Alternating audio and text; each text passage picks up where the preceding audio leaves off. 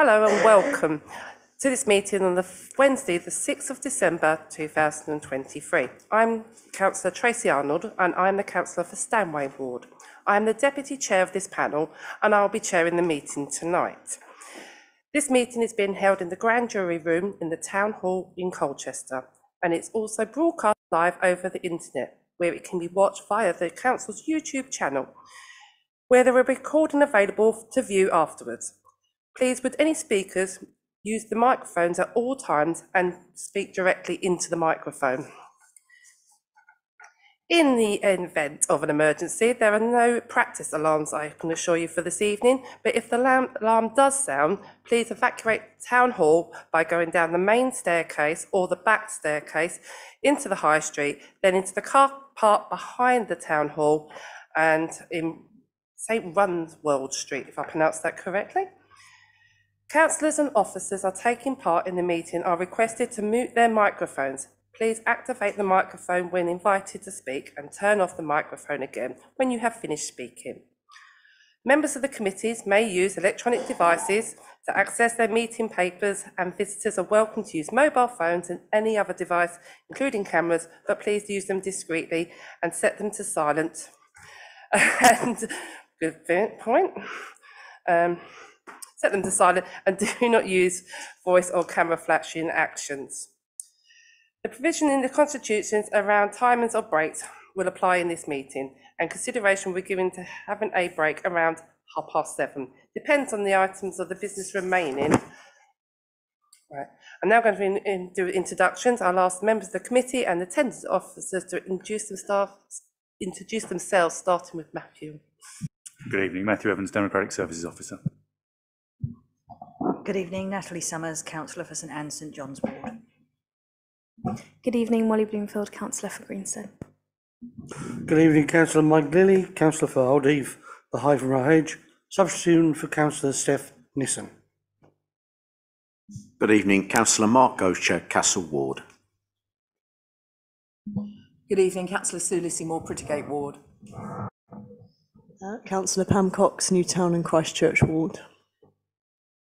Good evening, Keith Parker-Larkin, Domestic and Efficiency Improvements Officer for Colchester City Council. Ben Plummer, Climate Emergency Officer. Simon Davison, Sustainability and Climate Change Manager for Colchester City Council. Good evening, Mel Rundle, Head of Sustainability and Exec Support to Panel. And we have two substitutions tonight. Councillor Sunnock's substitution for Councillor Dundas, but hasn't quite arrived yet, and Councillor Lino, who's substituting for Councillor Nissen. We have no urgent items on for this evening. I'm now asking if any members of the panel have any declarations of interest to declare. No, fabulous, moving on. And I'm now asking the panel to approve the minutes from the previous meeting on the 21st of September 2023. We'll approve the minutes. Brilliant, thank you. Now I'm going to go into a have your say, sorry. Members of the public are welcome at any meetings in our town hall, and you're invited to address the panel under the Council's have your say provisions. And the chair will endeavour to invite an officer to respond to any comments made. There is no provision for continuing public engagement throughout the meeting. The panel will discuss the information which has been presented in the reports on the agenda, and public interaction is not permitted during these discussions, although members of the public are more than welcome to stay and observe these proceedings.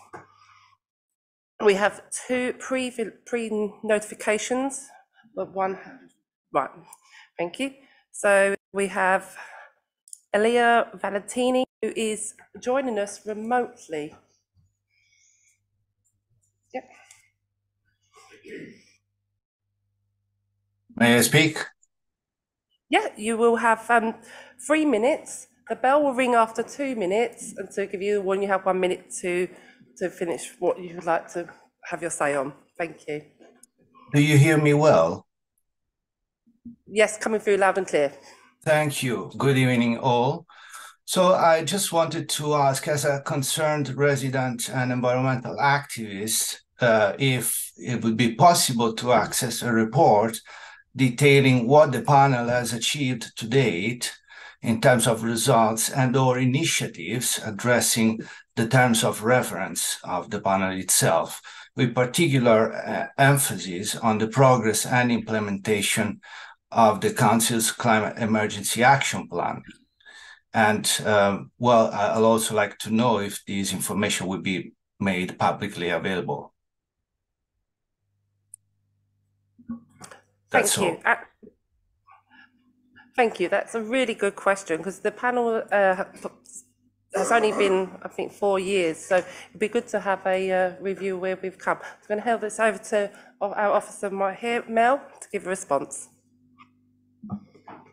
Good evening, and thank you for coming along this evening. Absolutely, we can review the last couple of years in terms of the agendas and minutes of what was decided at those meetings and agreed and actions taken. And it's a really good opportunity to review the terms of reference, to consider whether they are still relevant and whether we need any amendments. And we will endeavour to bring that report back to the next meeting, so it will be published as part of the agenda and minutes, so it would be publicly available. Lovely, thanks. Is there anything you would like to add to come back for our officer? No? Thank you. Thank you for having a nice evening. Next on Have Our Say is Stephen Vince. Would you like to come? On the microphone, you will see a speaker button. You press that when you're ready to talk. You get 3 minutes and the bell will give you a minute warning from the end. Thank you.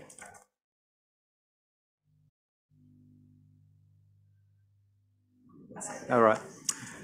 Good evening, ladies and gentlemen. My name is Stephen Vince. I believe you're expecting me, as I came to the last meeting speaking about the city's involvement in criminal practices regarding Village Green 2417 Coast Road, West Mersey. And I believe the chair was sincere when I was told I would receive a reply within a week. Well, I'm still waiting. The city, the owner of the Green, is breaching the Commons Act and the Enclosure Act by leasing and charging people to use the Green. This is an open secret, and this unlawful practice has to stop. I feel it really is a matter for the chief executive, but she seems to have closed ranks along with the monitoring officer, and they also won't reply. So this is why I'm calling on you again, for the city to come clean and stop acting like modern day Dick Turpins. He got caught, and the city may well end up in court if they don't abide by the law. I know it's a good earner, but it's also a criminal offence. I was told by a city councillor it would cost £5,000 for a law firm to sort out this illegal mess and prevent them from getting their collar felt by the bill. Well, I think it's cheap. This is probably the amount fraudulently taken annually from these scams. The owners of a Green in a neighbouring borough, according to the press, spent £1 million on law firms, and they lost when they tried to overturn villagers' rights. Thank you for listening, and I await your reply, perhaps within a week. Thank you, Mr. Vince.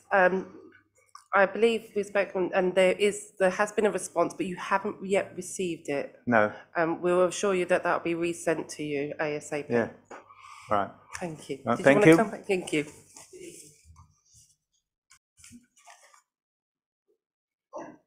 Sorry, Mr. Vince, Mel would like to add something for you. Yeah. Yeah.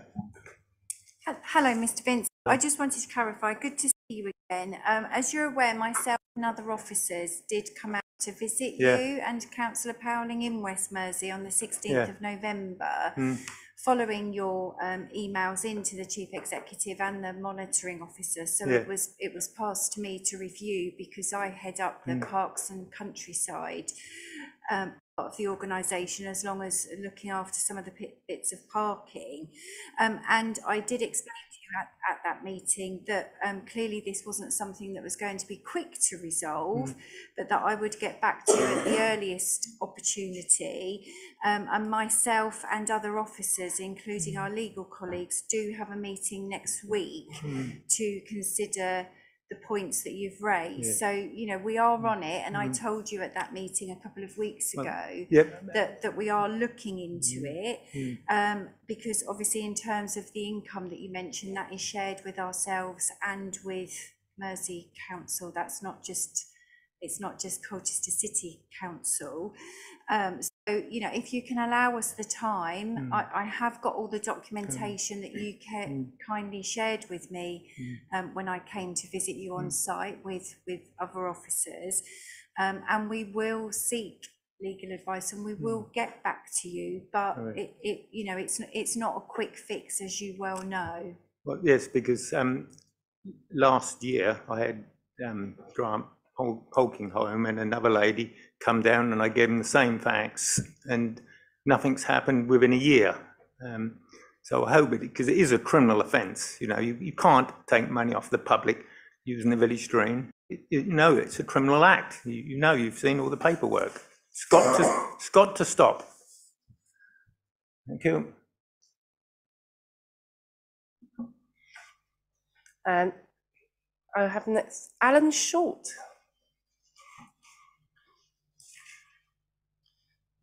Good evening, Mr. Short. And again, you get 3 minutes. The bell will sound after 2 to give you a 1 minute warning. Thank you very much. Good evening. My name's Alan Short, and I've lived in the city for 57 years. I want to talk about the continued inclusion of Middlewick Ranges as designated under the local plan for housing, for 1,000 houses. This committee was formed with, you know, great support 4 years ago. But by then, the consideration of the ecology and the sustainability of the Wick as a natural resource and of a biodiverse area had already been decided, and on the basis of information that was produced then. Since then, a whole load of additional information has come to light from experts about the ecology, about the biodiversity, and the fact that we've learned that green spaces provide great help in people's mental health in periods like the lockdown. The Wick is due to be reviewed, or the local plan is due to be reviewed, starting at the beginning of next year. And I believe that this committee is the right body to consider the ecology and sustainability situation of the Wick and its importance to the future of the town as perhaps a designated area of special scientific interest, or as a country park for the enjoyment of the citizens and the preservation of a unique site of over 200 years of grassland. So I'm asking the committee to do this, to come up with a view, an independent view, independent of those who want to bulldoze the place down and build houses. You should know that the designated area has been exceeded by over 30% in the brochure that the Ministry of Defence is now putting out. You might also like to know that the current Colchester MP is probably as we speak, or it might be tomorrow night, I can't remember the date, is holding a debate on the Wick in Westminster Hall in the Palace of Westminster. So this issue is very important, and I'd like this committee to take it on board. Thank you. This is my first ever time chairing, and I'm not 100% sure, but my officer here, so we need to take that one away. Oh, sorry, Sue. Thank you. Thank you for coming tonight to speak. I just wondered if we could add an item to the work programme, please, to have a full report, on the environmental impact of the Wick, and also to have a roundup of all the environmental reports that have been produced, whether they be by the council, by the defence, or by concerned members of the public. so that we have a full picture of the environmental impact of the building on the Wick. Thank you. And Councillor Lilly.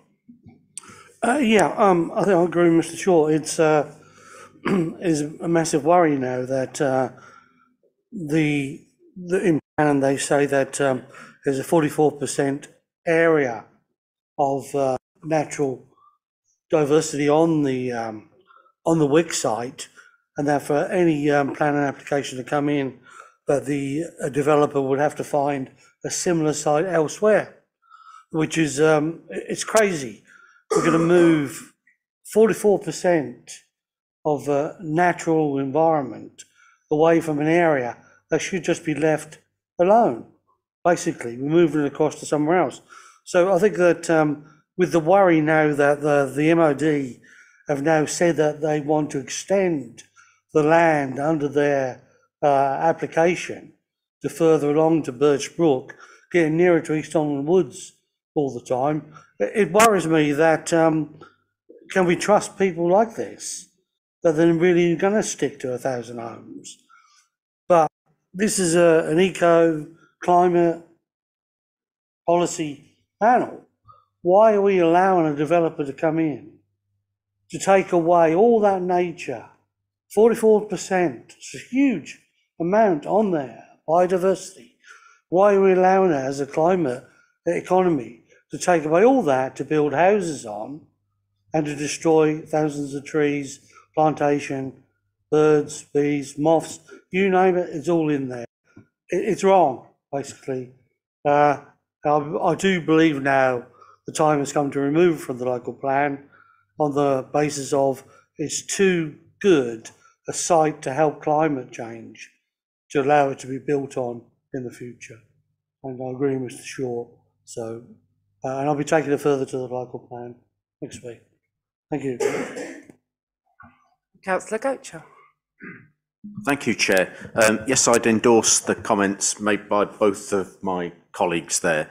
And what I'd like to ask is whether the remit of this panel allows us, maybe after we've heard the environmental reports, whether it allows us to make any kind of formal recommendation to the local plan committee, if that's part of the remit of this panel. Thank you.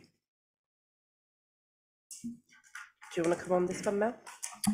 Yeah, so a couple of things, thank you. So as I'm sure you'll appreciate, getting an environmental report done is something that we'll probably need to commission a specialist to do. So we can absolutely add it to the work programme, but of course it potentially would require funding because we don't have an in-house ecologist, but that's not to say that we can't apply for some funding and get that piece of work done, whilst also considering the other elements that have been raised. In terms of the terms of reference, Matthew, and I know we were looking at these a few hours ago, but I can't remember them off the top of my head. So I believe it does allow us to make some upward recommendations to Cabinet and to full council. So that is something we could consider as part of this piece of work. So absolutely, at your request, it can be added to the work programme. Thank you. I'd like to just indulge you for a little bit longer because I have a colleague here who knows more about the environment of the Wick and about its flora and fauna. So he's the other person who's coming to have your say. Thank you, Mr. Shaw. And next we have Martin Pugh.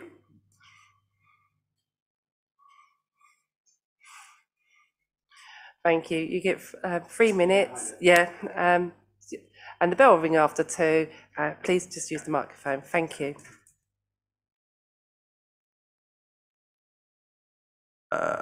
Thank you, schoolboy era.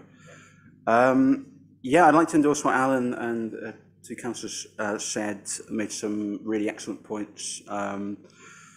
So excellent, in fact, that they covered most of my points.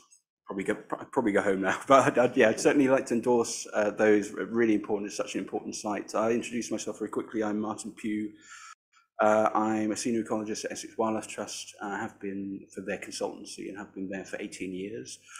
And I've seen a lot of sites in those years. I've also done a lot of local wildlife site reviews. So we've seen well over 100 different local wildlife sites in Colchester, Tenbury, Malvern, etc. Middlewick Ranges is one of the most important, biggest and significant local wildlife sites that I'm aware of in the county. And in Colchester, it looms large, doesn't it? When you look at an aerial photo and zoom out, you've got these big green spaces. You know, you've got Highwoods in the north, and then you've got the cemetery, Lexton, and then in the south, you've got the Roman River Valley, SSI, and Middlewick Ranges. And that corridor is an incredibly important corridor for wildlife to move from SSI, from the Colne marshes, through Colchester, through the cemetery, into people's gardens. Almost like a big stepping stone. So incredibly concerning to hear of the plans. Actually, the more I've heard, the more concerned I've been. In particular, the veracity and the legitimacy of the reports I've seen and the fundamental data. At its core, it is built on really a very flawed concept, and there is a scientific consensus. You ask anyone else other than the people involved, from the Colchester Natural History Society, Essex Field Club, to Natural England, to local recorders, county recorders, national experts in Hymenoptera, burrowing bees. You get the picture there, the consensus that irreplaceable habitats can't just be recreated. And the concept that you can plough up grassland, which in its own right is really valuable. I drove past the compensation site a couple of days ago, and it's full of sticky grassland that's going to be crawling with reptiles and voles and any number of invertebrates. As far as I'm aware, there have been no surveys, no wildlife surveys of that compensation site, the sacrificial lamb. What we're talking about here is a comprehensive destruction of not one but two ecosystems, the grassland and scrub mosaic at Middlewick Ranges, and then the sacrificial site, which is now actually much more interesting than it was 2, 3, 4 years ago. Nothing in nature is static, things change. We have a huge volume of new information, even since these reports, with very significant criticisms of those. But they're out of date now. The metric has changed. We've got many hundreds of new records, including, I'd like to introduce to you the necklace ground beetle. You can Google that on your phones. It's the fastest declining beetle in the UK. We're going to lose this beetle. It's one example of species extinctions. This is one of the 1,400 invertebrates present in Middlewick Ranges, very likely present in the compensation site. And a friend of mine who's been recording for many, many years has said that not only the destruction of Middle Ranges threatens this and many other incredibly rare and valuable invertebrates, talking about kind of our local rainforest, if you like. The adding of sulfur using experimental, unproven techniques on the compensation site threatens that ecosystem as well. So I'd like to echo what Alan said just finally, that we need a review of the data. We need to go back to the drawing board. We need to take this huge mountain of evidence and volume from local naturalists and national bodies, nature organizations, and take that seriously, because ignorance is no longer an excuse. Just final point, a development in Lawford was thrown out a couple of years ago. They had a done deal with a very corporate consultant who gave them false advice. They didn't consider the data from local naturalists. Because of that reason, they went to the inspectorate. They eventually, after a huge investment of the developer, with a huge loss, they threw that out, they chucked that out at the inquiry, because the data that was available at the time and collected later, the lunar moth, very, very rare moth, it was disregarded by the consultant. We know we've got enough data that challenges the opinion for 3 or 4 people. Sorry, and I think a review would be really, really valuable. I was sorry for overgoing. That's fine, because I was so involved in what you were saying, and I think we all were, and I didn't want to, no, thank you for listening. Thanks, no, absolutely, and we definitely have going to add this. We can see to add this to our work program and see if there's something as this committee can raise. Really appreciate that. Any of the panel want to come in? Councillor Gocher. Yeah, I mean, just to For that, I mean, I think you're right. We need the expert advice. The reason I say that is I went to one of the consultations on Middlewick early on in the process, and there was an ecologist there from the MOD who told me that you could move badger sets and basically dig them up and move the badgers to another part of the area. Yeah. And everyone's told me that that's impossible. So I think it would be excellent if we could do what Councillor Lissimore was suggesting, have the expert advice and consider it in this panel. Thank you.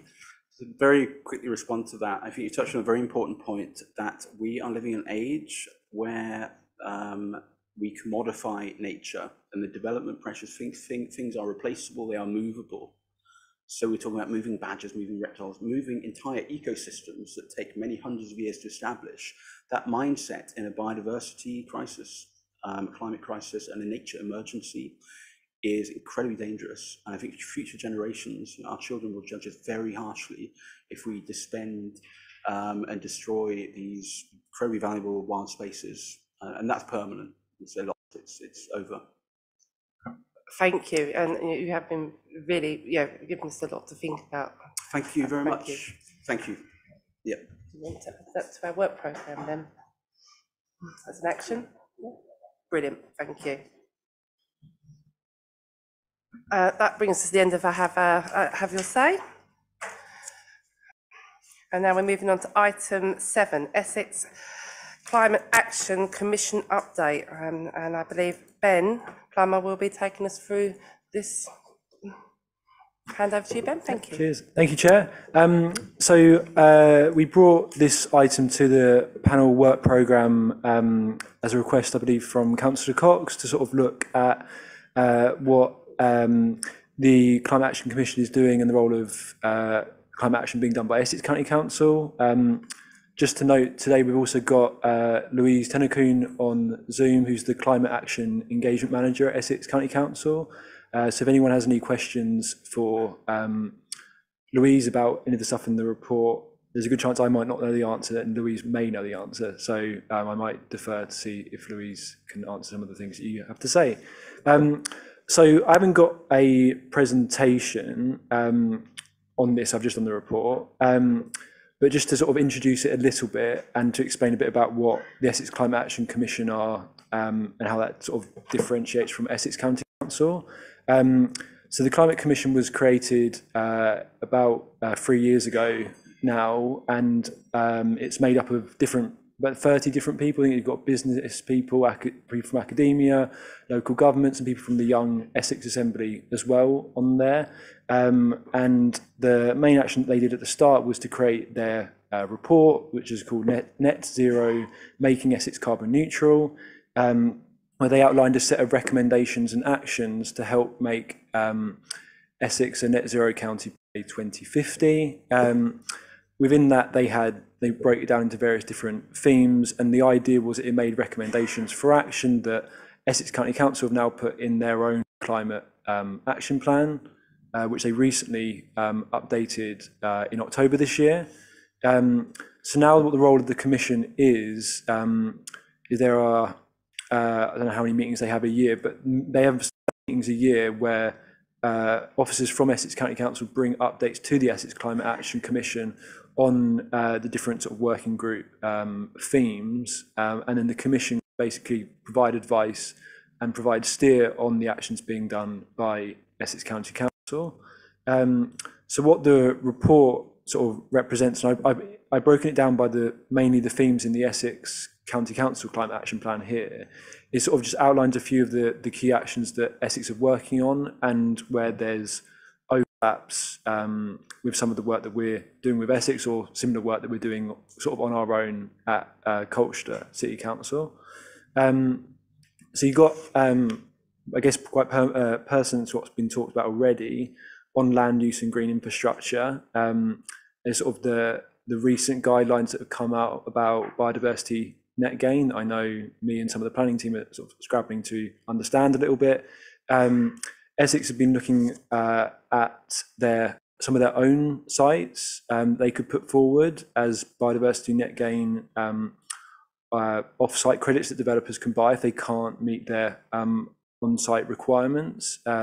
We've had a discussion with them about ways that we can use our own sites to help enhance biodiversity beyond what we might be able to otherwise achieve if we didn't have an income stream from this work. So that's reflected in here. There's also under that section discussions about the local nature recovery strategy, which is another thing that's come through the Environment Act, which Essex are heading up, which aims to understand and put a preference on sort of the high value habitats for biodiversity and ensure that they're protected, and the council plays a role within that process to put forward sites that we know about that are going to be important for biodiversity going forward and thus should be included within the strategy.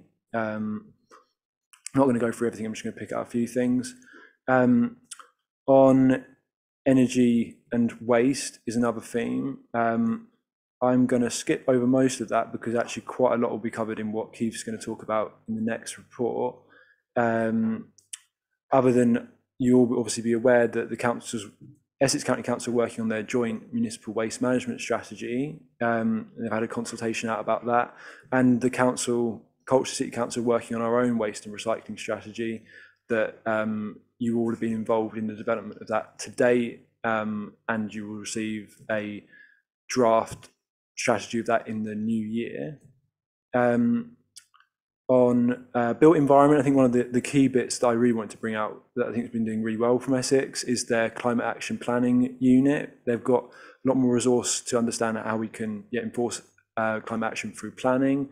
They've developed a really good evidence base for the technical, legal and financial viability of building net zero homes. By 2025 you could do that, and they've had legal people, lawyers who've actually looked at national planning policy framework and planning regulations, and actually local authorities can ask developers to build to net zero, and that will be looked at as part of the local review at the City Council. So that's really good evidence base that we can use, and I know other local authorities have used as well. Transport, I think you know a lot about some of these projects that we've been working on in terms of our air quality.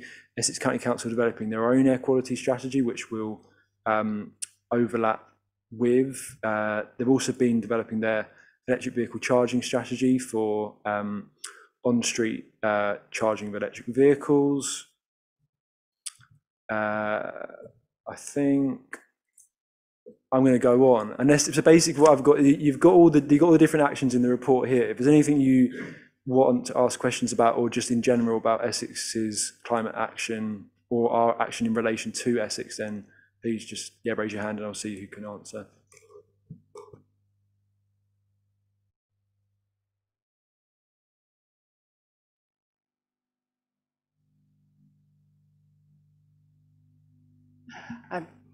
Councillor Sonoxeth. Yes, thank you, Ben.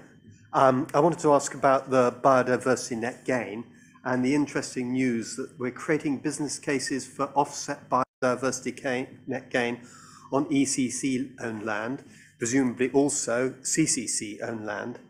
And just to ask whether, we recently approved a policy, didn't we, on biodiversity net gain, and it never mentioned trying to create a market for off-site biodiversity net gain. Is it now the council's policy that off-site is to be encouraged? And when you do the business case, we'll be needing to make those formulae. I think it's only the beginning of November it became compulsory, wasn't it? We're going to need to make those formulae grip an awful lot better. And that brings us back, of course, to Middlewick, where I think they decided they were going to have a bespoke biometric, a bespoke metric for Middlewick. And are we going to let that sort of thing slip through again?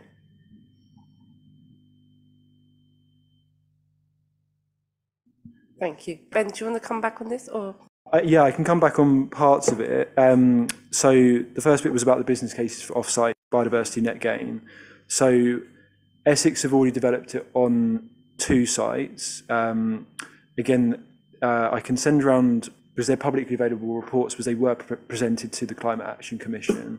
There's one at Mersey and one at St Osoph, and they've basically worked out what the biodiversity net gain units on those sites are at the moment using the metric, and then they've said like what habitats they want to enhance on those sites, and then looked at what the biodiversity net gain units after, what they would be after doing that, and then worked out basically the difference between those two, and then therefore how many units they have up for sale. They've then modelled how much it would cost to create those habitats and maintain those habitats in that state for 30 years, which is as required in the regulations. And then from that, they've basically calculated how much they think they could sell the credits for. They've done sort of different scenarios based on inflation and various other factors. And we've, at the early stage of discussing potential council sites that could be put forward in a similar manner to how Essex have done that, but we haven't agreed anything yet. So yeah, it's just early discussions on that at the moment. I'm not going to comment on the bit about the Middlewick bit about the metric, but I guess it would make sense to look at it again, because an old metric was used for that, because the most recent version of the metric has only been around, I think, since the middle of this year or something like that. So, but yeah, I'll see if anyone else wants to come back on that. It would be just really helpful to see those reports. Yep. Councillor Lilly? Sorry if I didn't see you in which hand went up. I just wrote them all down quickly. Sorry. Pam, would you like to go first? Councillor Cox? Thank you, Chair, and thank you, Councillor Lilly. And thank you, Ben, for the update. I think it was really helpful to see how much Colchester is doing and also how far we've still got to go. And I guess my questions are around how we keep this dialogue going, and to clarify what the channels of communication are between our climate emergency plan and the Essex Climate Action Commission, and indeed the Essex County Council strategy or plan, because there's no point having divergent ones. I'm sure they're not divergent, but how can we put them together more closely?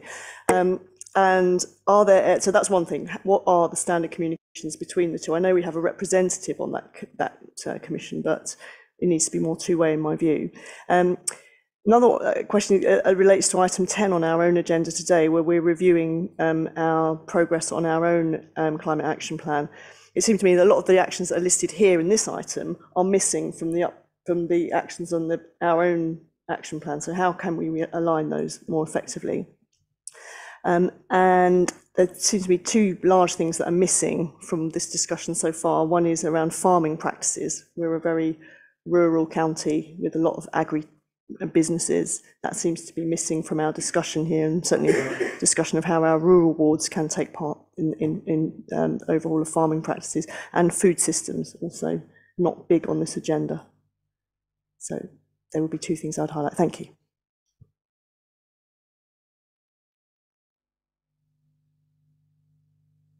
Sorry, I just want to check. I'm not going to respond to the bit about the farming the food, because I'm going to be honest, I don't know much about it.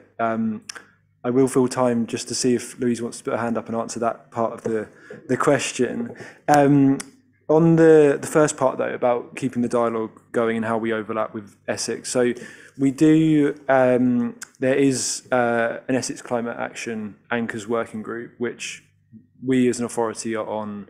That does include other public sector organisations as well. So you have NHS groups, the university, and Essex County Council, where we do share what we do on that. And I believe that there is a North Essex Council's working group that's being set up to sort of share. I guess that's more to do with the districts in terms of what we're doing on climate action.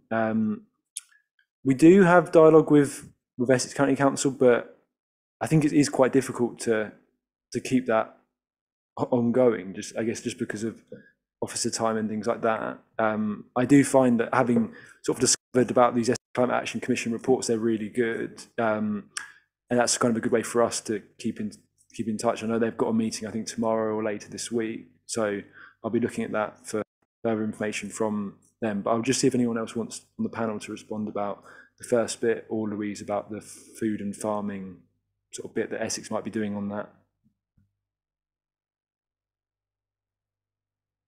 Very quick comeback. Could we have, as this panel, I think, have a standing item on updates from that commission and the Essex climate strategy?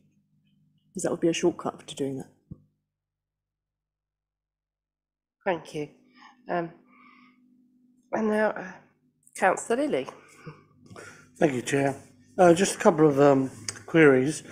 One, second one down, which is quite a good one, development of the local nature recovery strategy to outline ways to improve biodiversity across Essex. Simple solution here for Middlewick.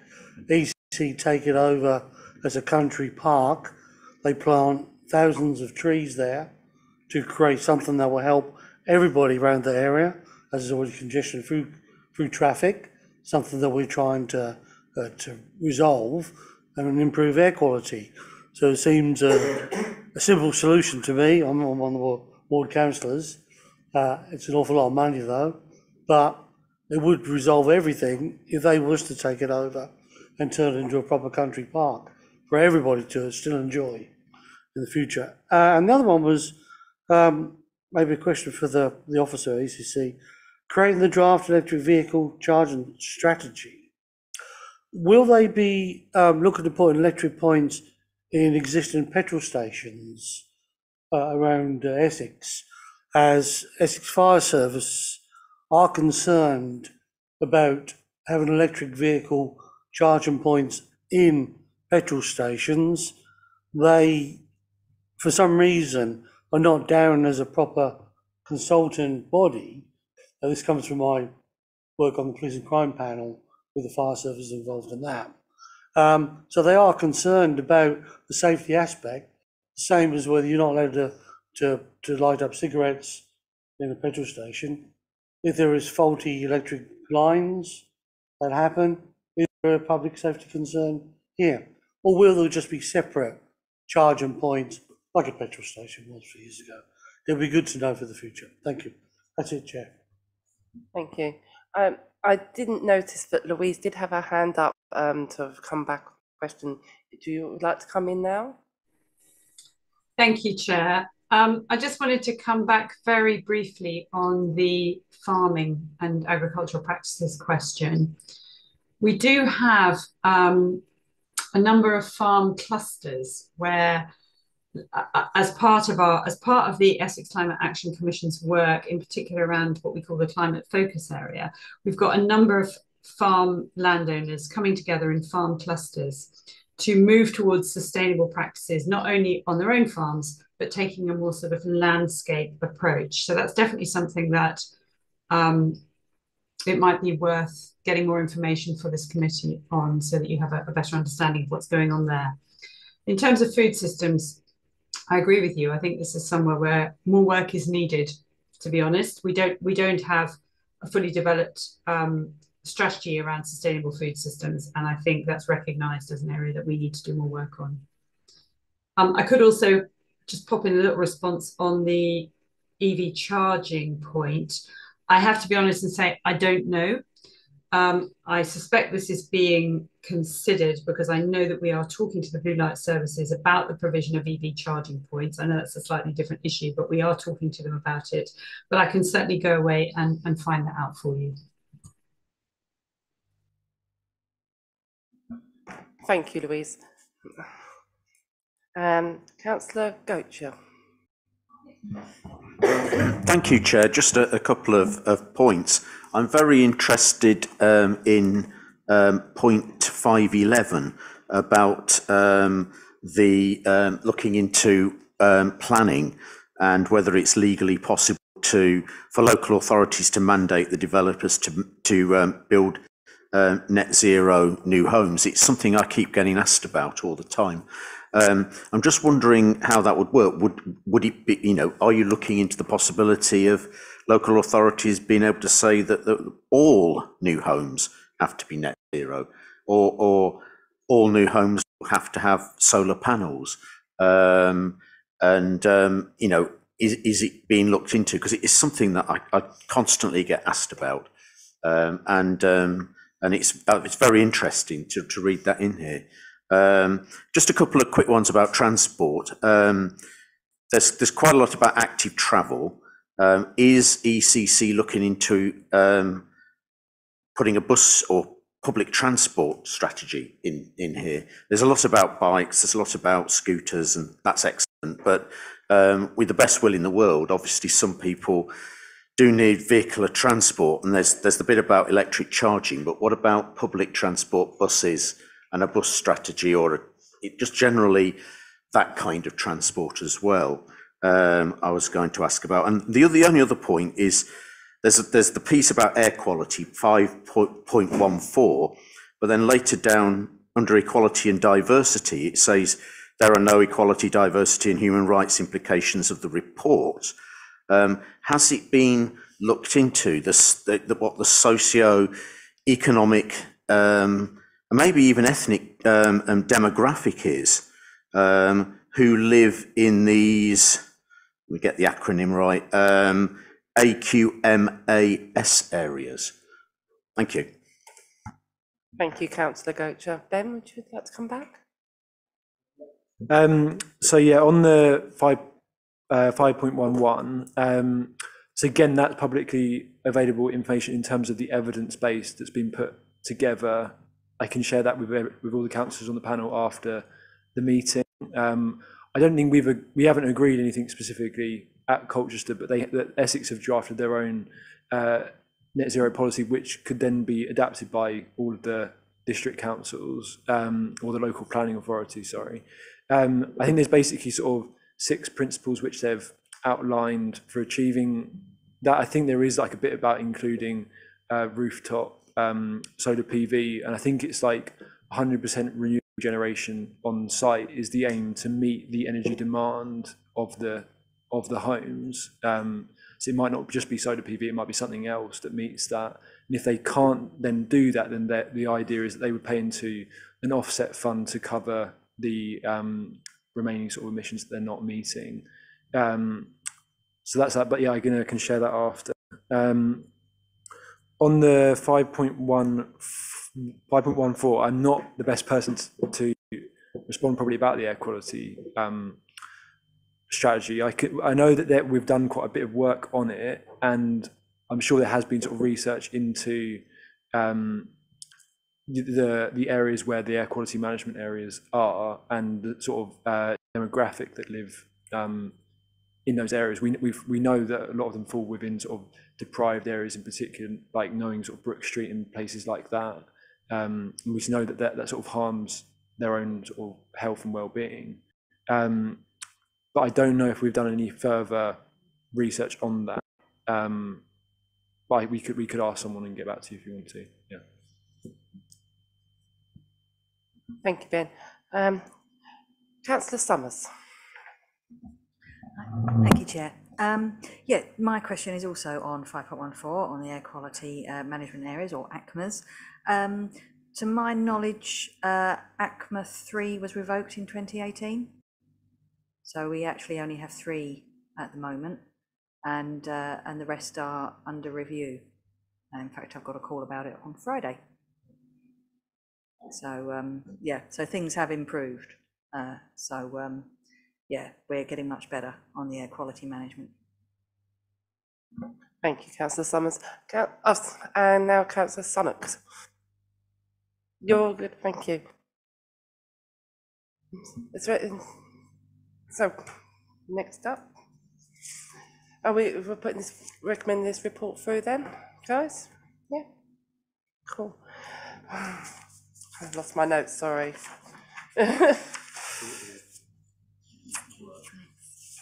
Keith. Okay, item 8, sorry.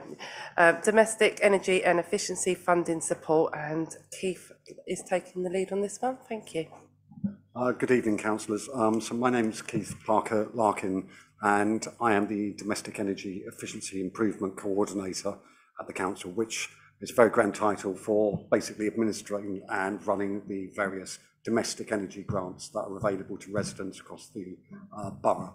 So tonight's a bit of a whistle-stop tour for you of what grants are currently available and some that have just recently closed, and what the state of play is, as to update you on what's available to the residents locally. So can I have next slide, please? So these are the main headlines for autumn and winter 23. So the LAD3 grant scheme is LAD3, also known as Sustainable Warmth. We've spent £319,325.83 of capital spend. I will go into more detail about that grant in future slides. So 36 properties received energy efficiency measures, range of different measures, and 63 measures were actually installed across those 36 properties. The second grant scheme that I'll be talking about is Eco4 Flex.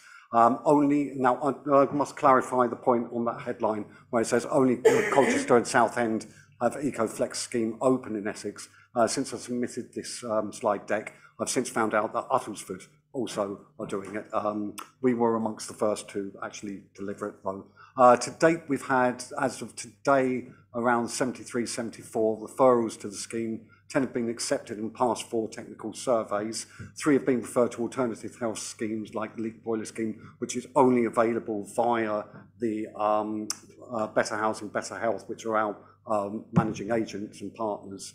There's been 3 small measures and fuel poverty grants processed, again, only available through our partners. 15 interventions for energy grant advice, 73 warm and well assessments completed as part of that initial telephone conversation with applicants.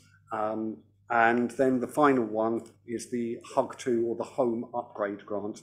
To date, we've had 16 referrals to the application line run by the Energy Savings Trust and 7 applications via the website, which is hugapply.co.uk. Next slide, please. So the first one I'll talk about is LAD3, or the Local Authority Delivery Phase 3 grant, also known as Sustainable Warmth. It's a government-backed scheme administered by the Department for Energy Security and Net Zero, formerly BEIS. This grant scheme has now closed, but it was only available to owner-occupiers, to landlords and tenants, and was only for on-gas grid properties, only, of which there are quite a lot in Colchester. The scheme was, like most of the grant schemes, every property in the country should have an energy performance certificate or an EPC.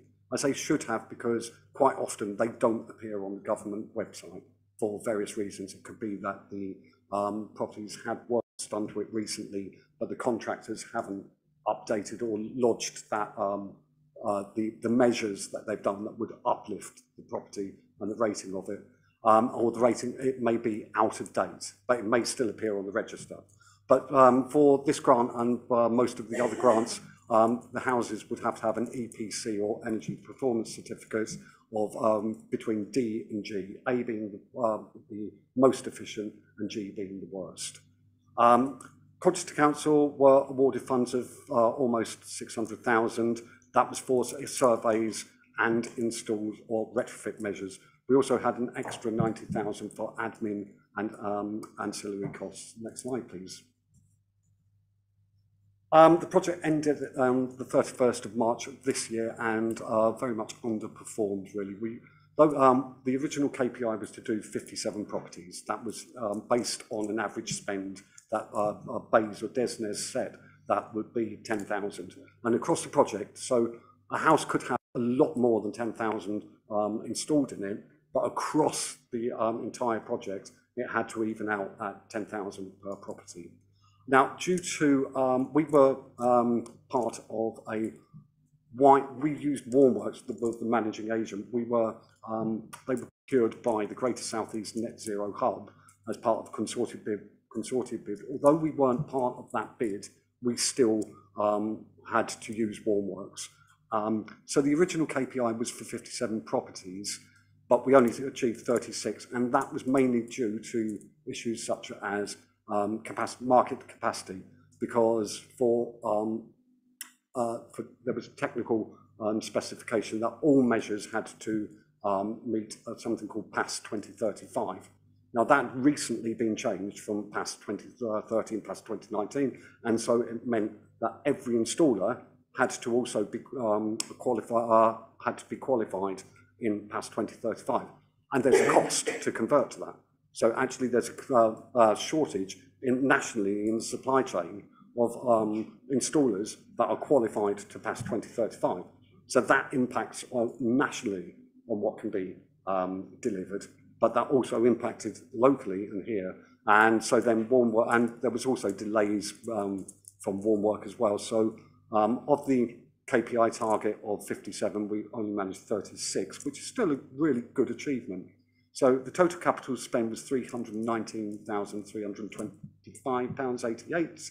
And as you can see there, 73,441.52. Now that was higher than we were expecting because we had to move survey costs. We weren't aware of the properties that had applied and had to have a survey just to check that they were within that D2G, but then didn't qualify.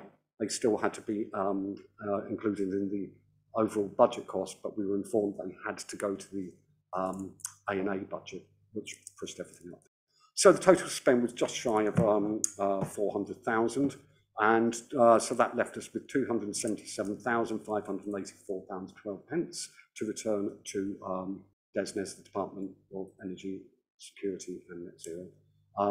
And the majority of that has been now returned. We've got one final figure that we were hoping to return. We were hoping to return it before Christmas, but for technical reasons, we can't until the new year. So that's LAD 3. And these are the measures, sorry, next slide, yes. These are the measures that were installed in the properties, in those 36 properties. So quite a range of measures. And as I say, the average of 10,000 per property, but for example, one property had about 40,000 spent of it because of the cavity wall, external wall installation. So next slide, please. So this is, the next one is about the performance uplift. So that every property had to go up a minimum of two ratings. So if it was a G, it would have to go to E, and so F to a D, etc. Not all of them were achieved for various different reasons. But if we can just go through that, please. These are where we started and where they ended. Which I think is excellent. The one property actually ended up as an A-rated property.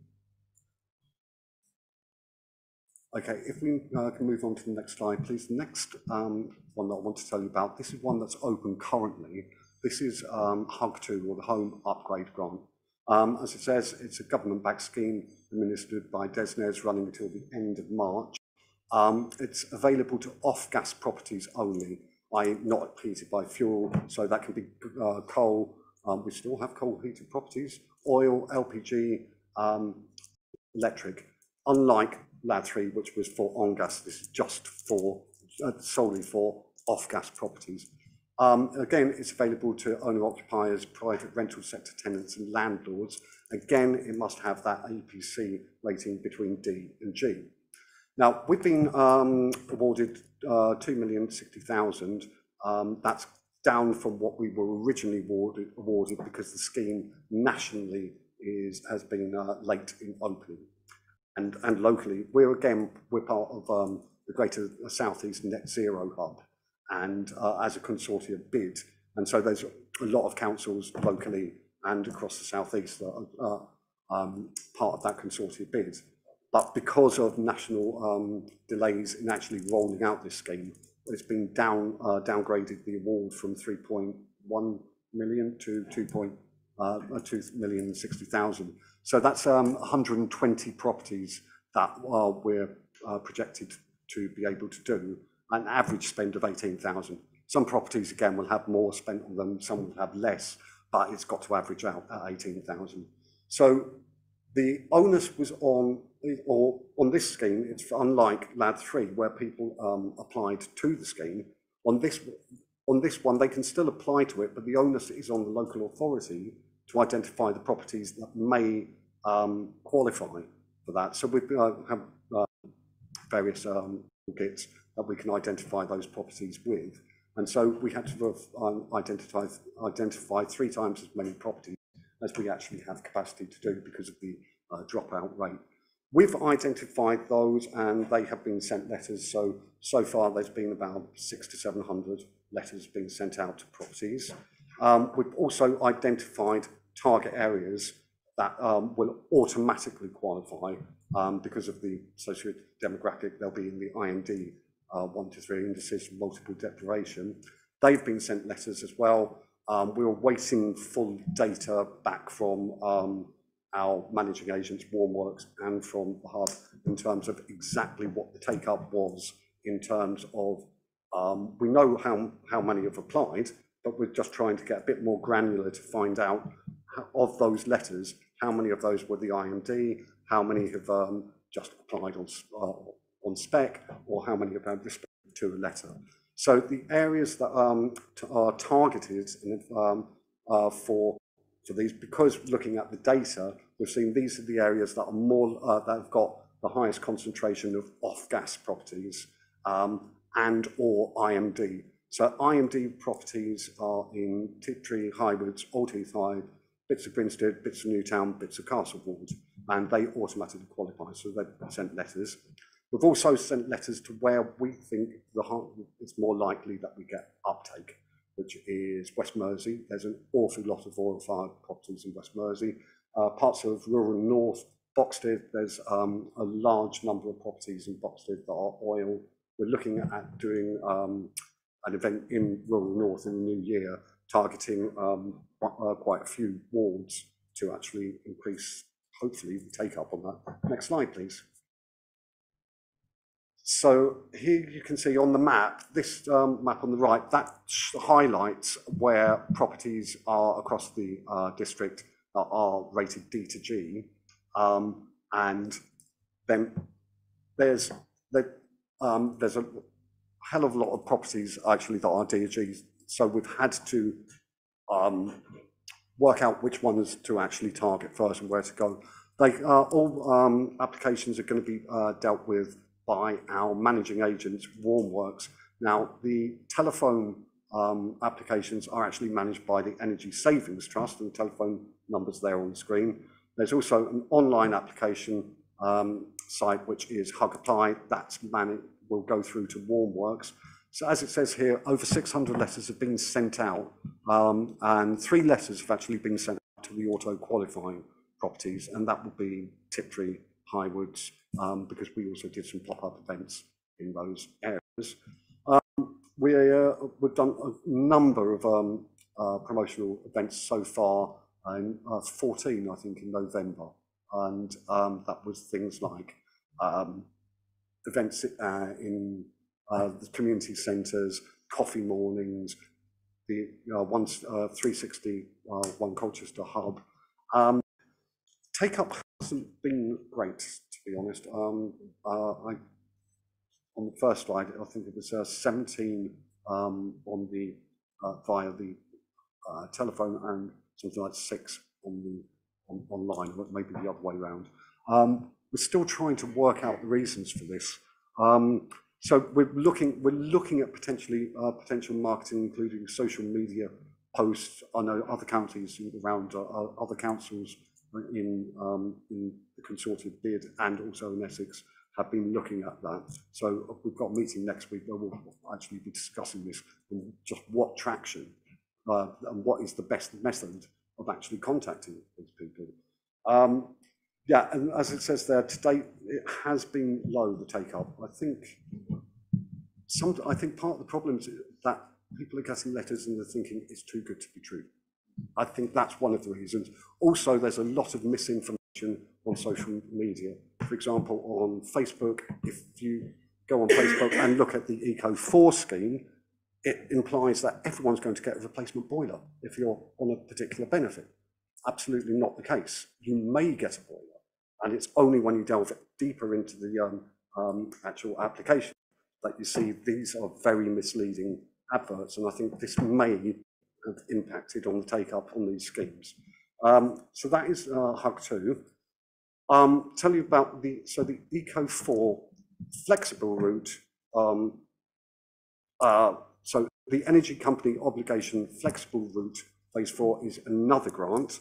Again, it's a government-backed scheme. This one has £1 billion available nationally each year of the grant scheme until 2026. So in theory, a huge number of properties could be done nationally. And this one's open to every fuel type, unlike LAD 3 or HUG 2. So, and the difference with this is that it's different eligibility routes. I should point out that on the HUG 2 one, the criteria there was household income of 31,000, total household income 31,000 or below, and or qualifying benefits, or automatically qualifying. That was the only criteria for that. Whereas Eco4, again, it's the eligibility route, or the main one will be 31,000 or below, but this also has a much more wider scope that health routes are included. So if you have cardiovascular, respiratory, immunosuppression or limited mobility, the income cap doesn't apply, and a rating property of D to G. So there are potentially a lot more people could benefit from this one.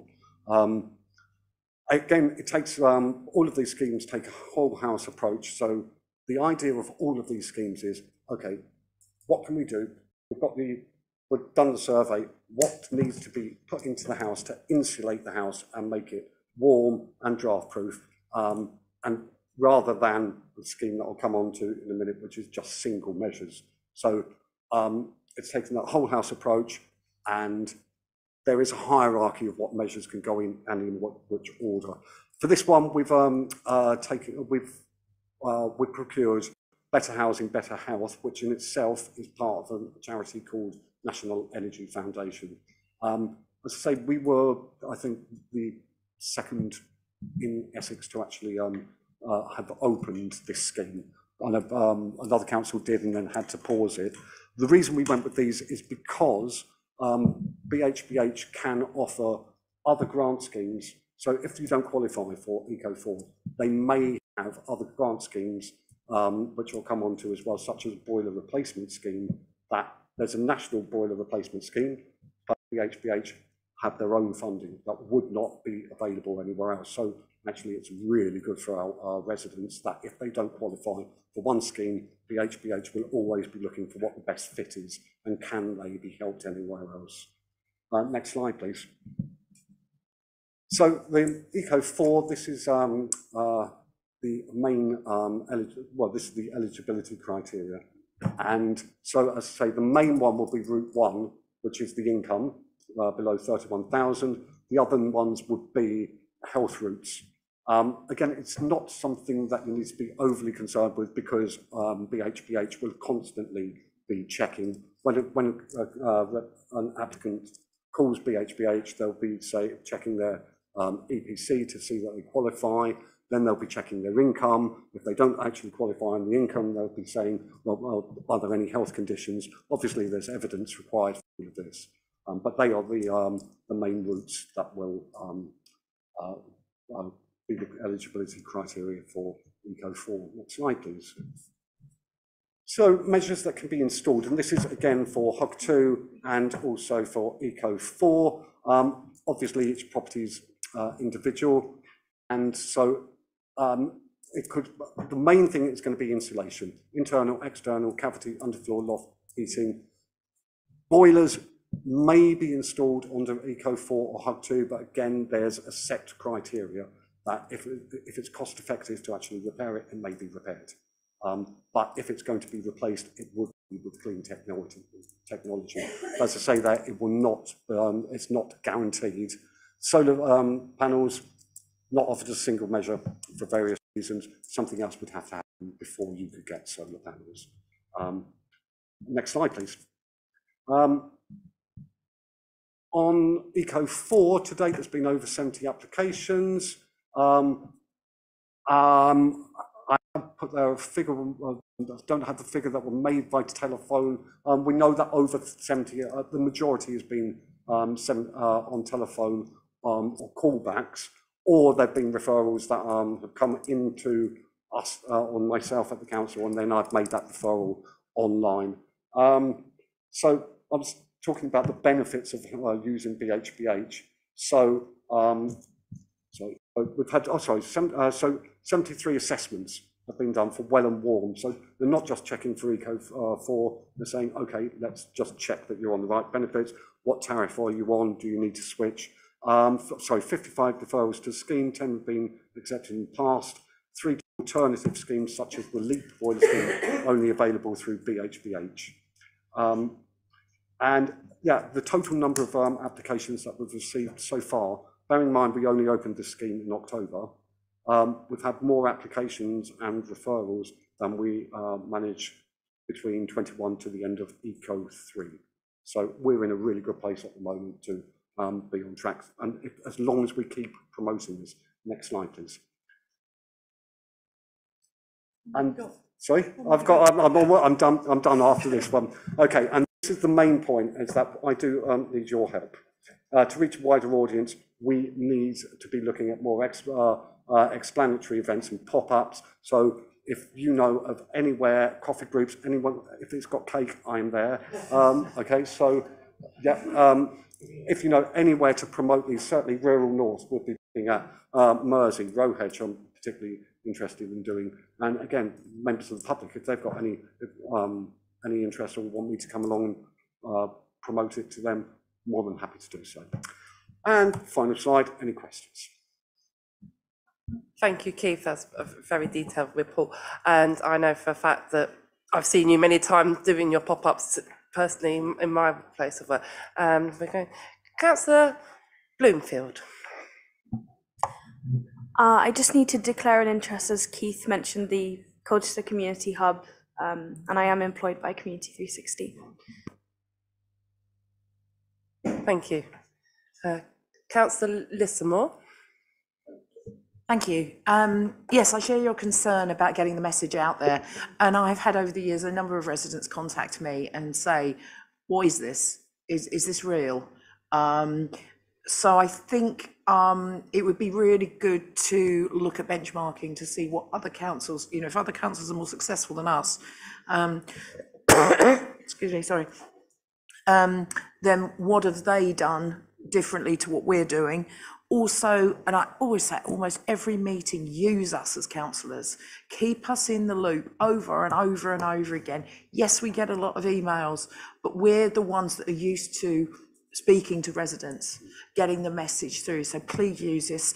And I would suggest if you please could contact us all after this meeting, or perhaps do an email to every councillor afterwards, just to reintroduce yourself, so that we all know where to go, because I know where in Prettygate they do excellent cake.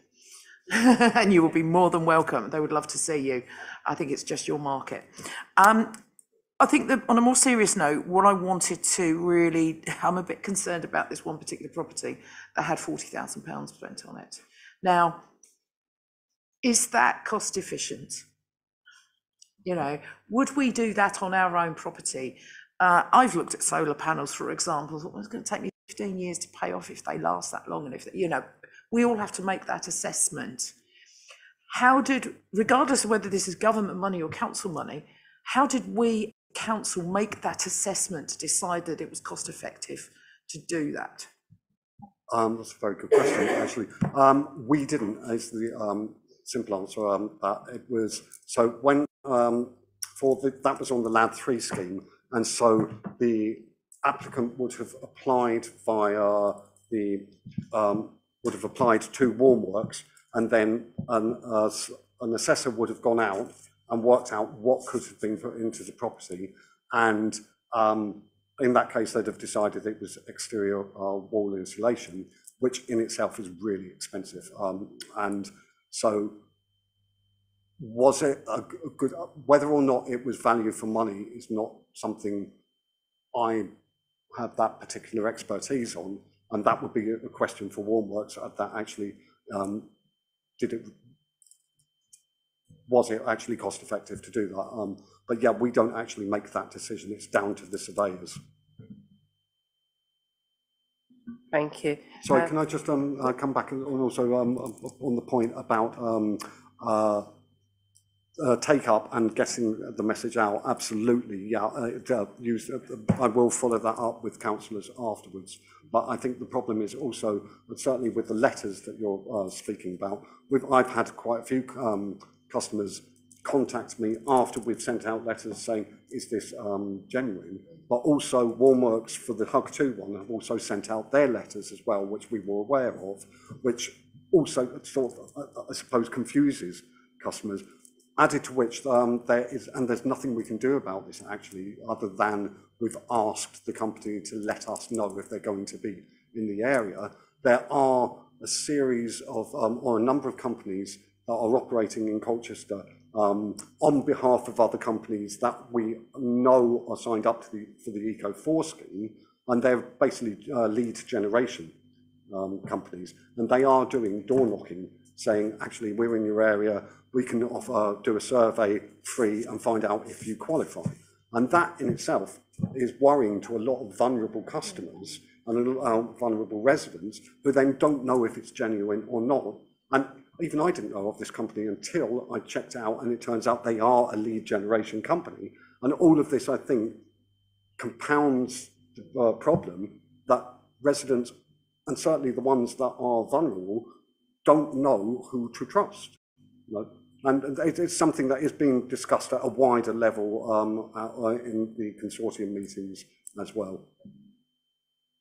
Sorry, just one thing really quickly. I don't know if you have any literature available, any posters or anything like that, because obviously, again, we as councillors have access to leaflets, we have access to notice boards and so on. So if you can circulate anything like that, then that would be absolutely brilliant. Absolutely, I'd love to.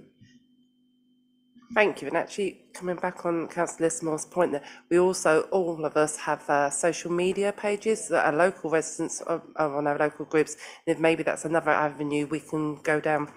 Thank you. Councillor Summers. Thank you, Chair. Yeah, I mean, it's great what's been done. We all know the benefits to people's both, you know, mental and physical health. One, to have a warm home, and two, to have the, you know, the relief that it's not going to be costing them the earth anymore. Just one thing with the regarding the targeted letters, you know, so about 700 were sent out. Was this in any way linked to sort of like when the council will send out like the council tax? We know obviously who's in receipt of relief and things like that. So is that how they were targeted, or? No, on this one, no. We did look at some data in terms of looking at who was receiving benefits and everything. On that note, there's also a GDPR one as well that we were using a set toolkit that looks at the ratings and likelihood of fuel poverty, and then we had to actually decide which areas to do as well. But no, it wasn't linked with council tax. Okay, and just one other thing, just in the report, 5.7, it's just regarding your own post. Actually, it says that we had funding from September 2022 until March 2023 provisionally. Obviously, you're still here, so that's good. So presumably the funding's continued, or was that a typo and it's actually September 23 until March 24? The latter, yeah. Well, the funding is until March 24, and there's ongoing discussions there is funding in place for 24. It's being finalised in terms of what that will look like in terms of whether it's full-time or fractional, but there is scope for it to continue. Brilliant. Beyond 24. Thank you. Thank you, Councillor Summers. Councillor Lilly. Thank you. One of the questions following up from Councillor Summers' one was on Old Heath and the Hive, and in Row Edge, the Mariners Chapel run a food bank scheme. We have CAB coming on a Monday afternoon, so that's probably the best time. If you contact me with the details, I can send you the details of the people who run that. They'll be the best people to speak to deal with that. And also, like Councillor Lismore said, we have social media. Row Edge has about 3 village Facebook posts, Twitter, everything, stuff like that. So we need to know. And in my area, how did you target people with say electric storage heaters? We have an awful lot of flats there who have these sort of things in them, and we all know they're rubbish because they're hot. They're hot at night time and they're cold in the daytime, which is bizarre. Especially if you're a mum at home with children and stuff.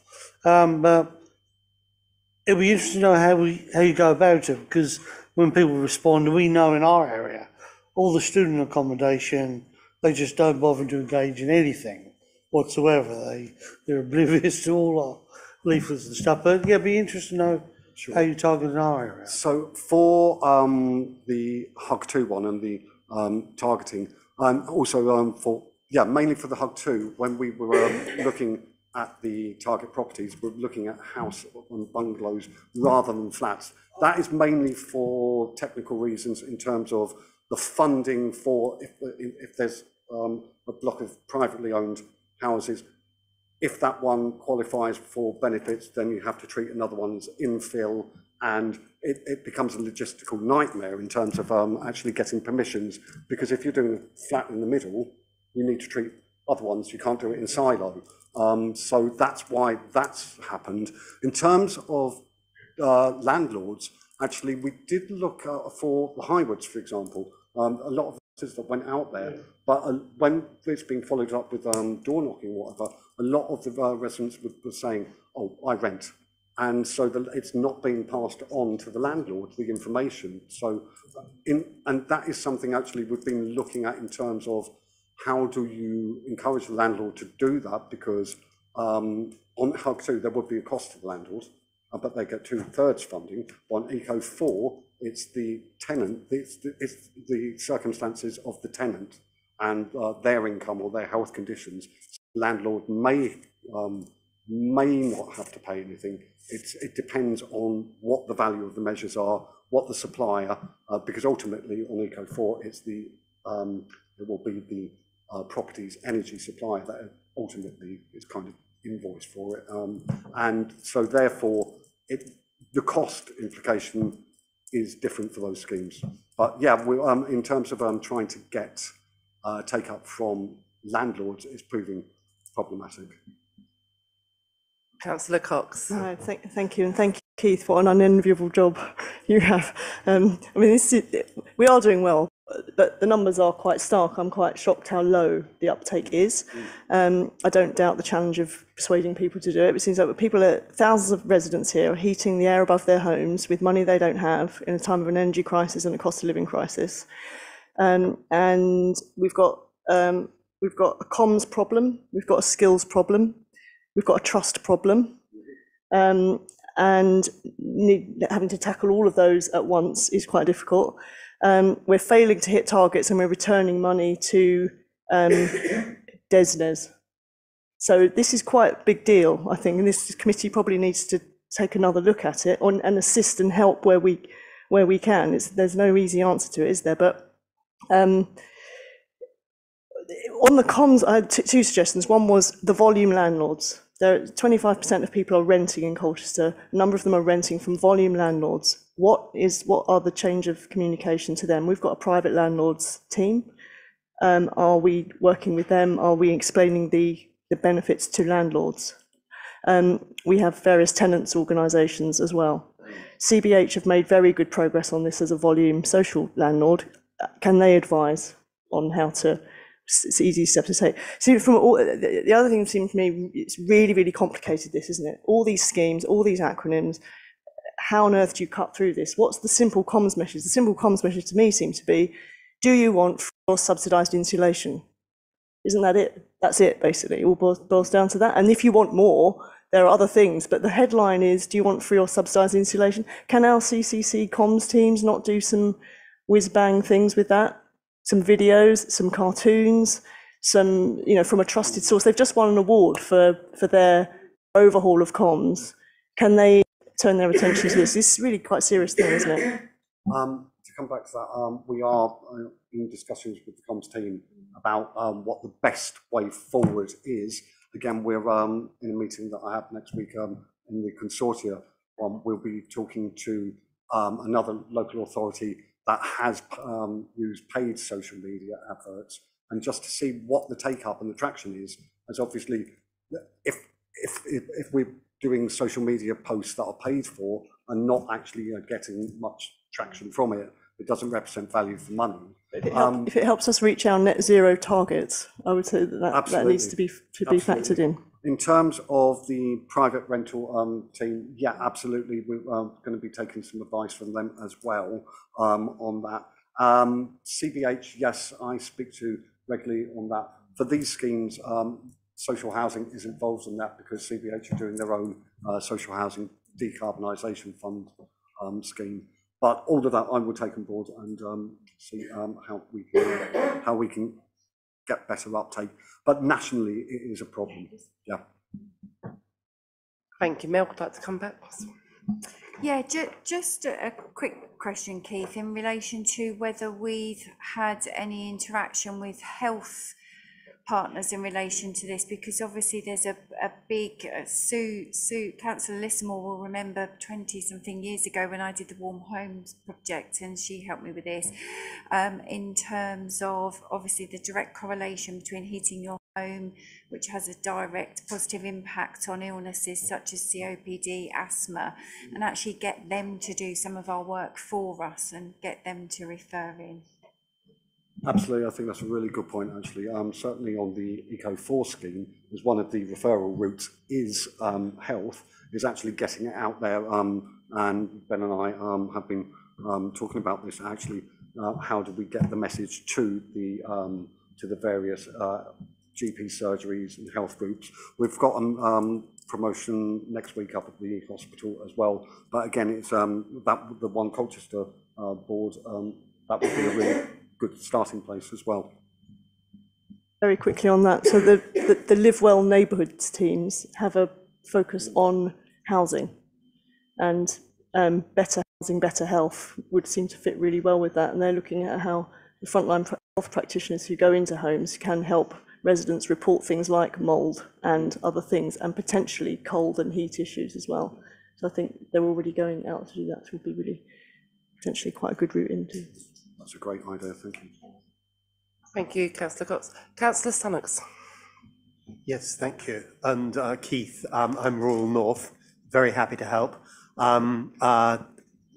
probably through parish councils, where we have a voice. It is extraordinary that people aren't queuing up to take this money, and it can only be explained by the number of scams, complicated schemes people get through the post. Everything's complicated, and it's trust. For me, it's just about telling the truth and telling them that we are desperate to get the homes insulated. The council is so desperate that they're going to give you 8,000 quid towards your. People will be thinking, well, if I spend 8,000, if they spend 8,000 quid, am I going to have to spend another 8,000? I haven't got that at the moment. I haven't got time to sort it all out. What are the, I don't understand the guidelines. I need to be able to communicate what the guidelines are as to how much people have to contribute themselves. Yeah, sure. I think that's also one of the problems as well, is that people perceive these schemes as to be only for low income households, whereas actually, certainly for Eco4, if you have a health condition that is exacerbated by being in the cold home, which is likely to be one of the lower ratings, then it's worth probably applying to that. And or giving me a call and actually going through it, or give BHBH a call as they can look at the fit. And I think that is a common piece as well on that. There's also there is also a grant scheme available for the ability to pay market as well, that if their income is above 31,000, they could apply for a single measure, retrofit measure through the Great British Insulation Scheme. Again, I think part of it is there are so many different schemes, it's not actually simple for a customer to understand which scheme to apply to. And that's something that we try to simplify on our energy pages on the council website, but I agree, more work needs to be done. Yes, well, I think explaining why we're doing things is a good way of building trust. I'm going to show my ignorance. Warmworks and BHPH, you know, who are they? Are they private sector? What are they? And what scrutiny? They're spending quite big chunks of. I'm very concerned to hear you say that it was them that decided to spend 40,000. What scrutiny are we putting over that? That's a good question. So on the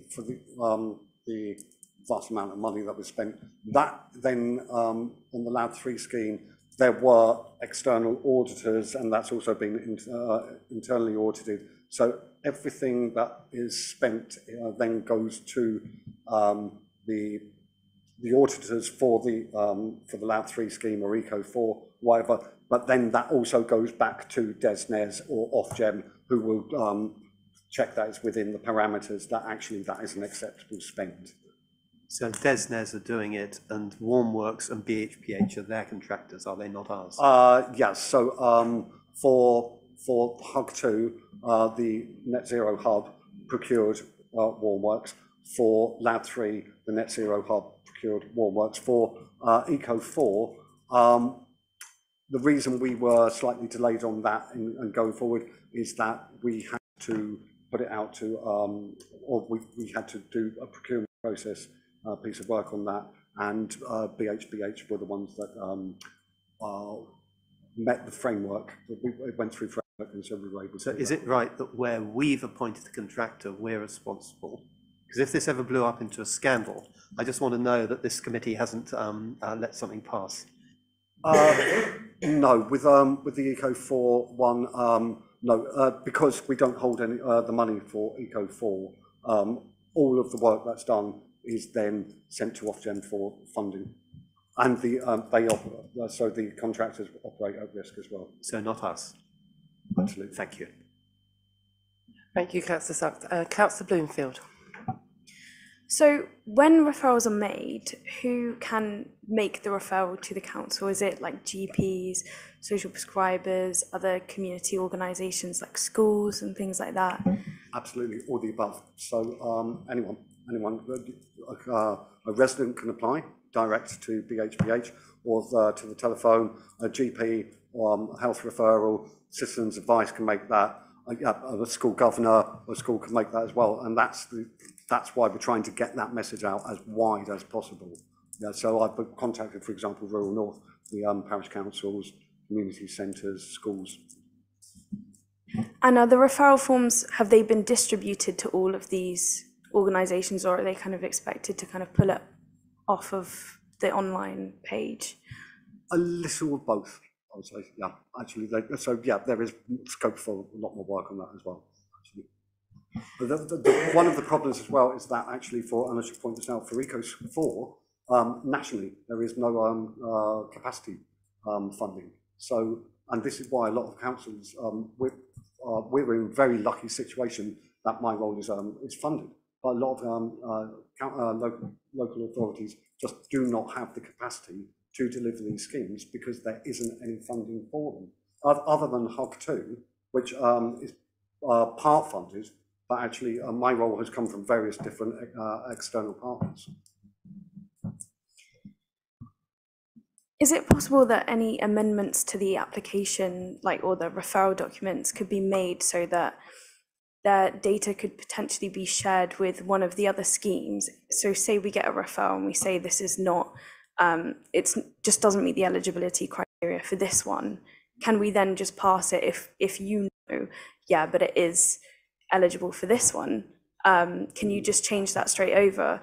Because I feel, especially if somebody's being referred in through another organisation, you then have to go back to that organisation, and they would then have to go back to the person that they've referred to refer them to a different scheme, if that makes sense. Because so we could cut that corner off. Share agreements, I would think probably unlikely. However, we have spoken to both schemes. We've got fairly good relationships. One, with all the managing agents, and saying if someone doesn't qualify for that, can you let that customer or that applicant know that to either come back to us and we'll refer them. But no, there is no crossover between the managing agent for, say, HUG2 and the managing agents for Eco4, other than by an informal arrangement whereby we've requested them to let the applicant know of alternative schemes.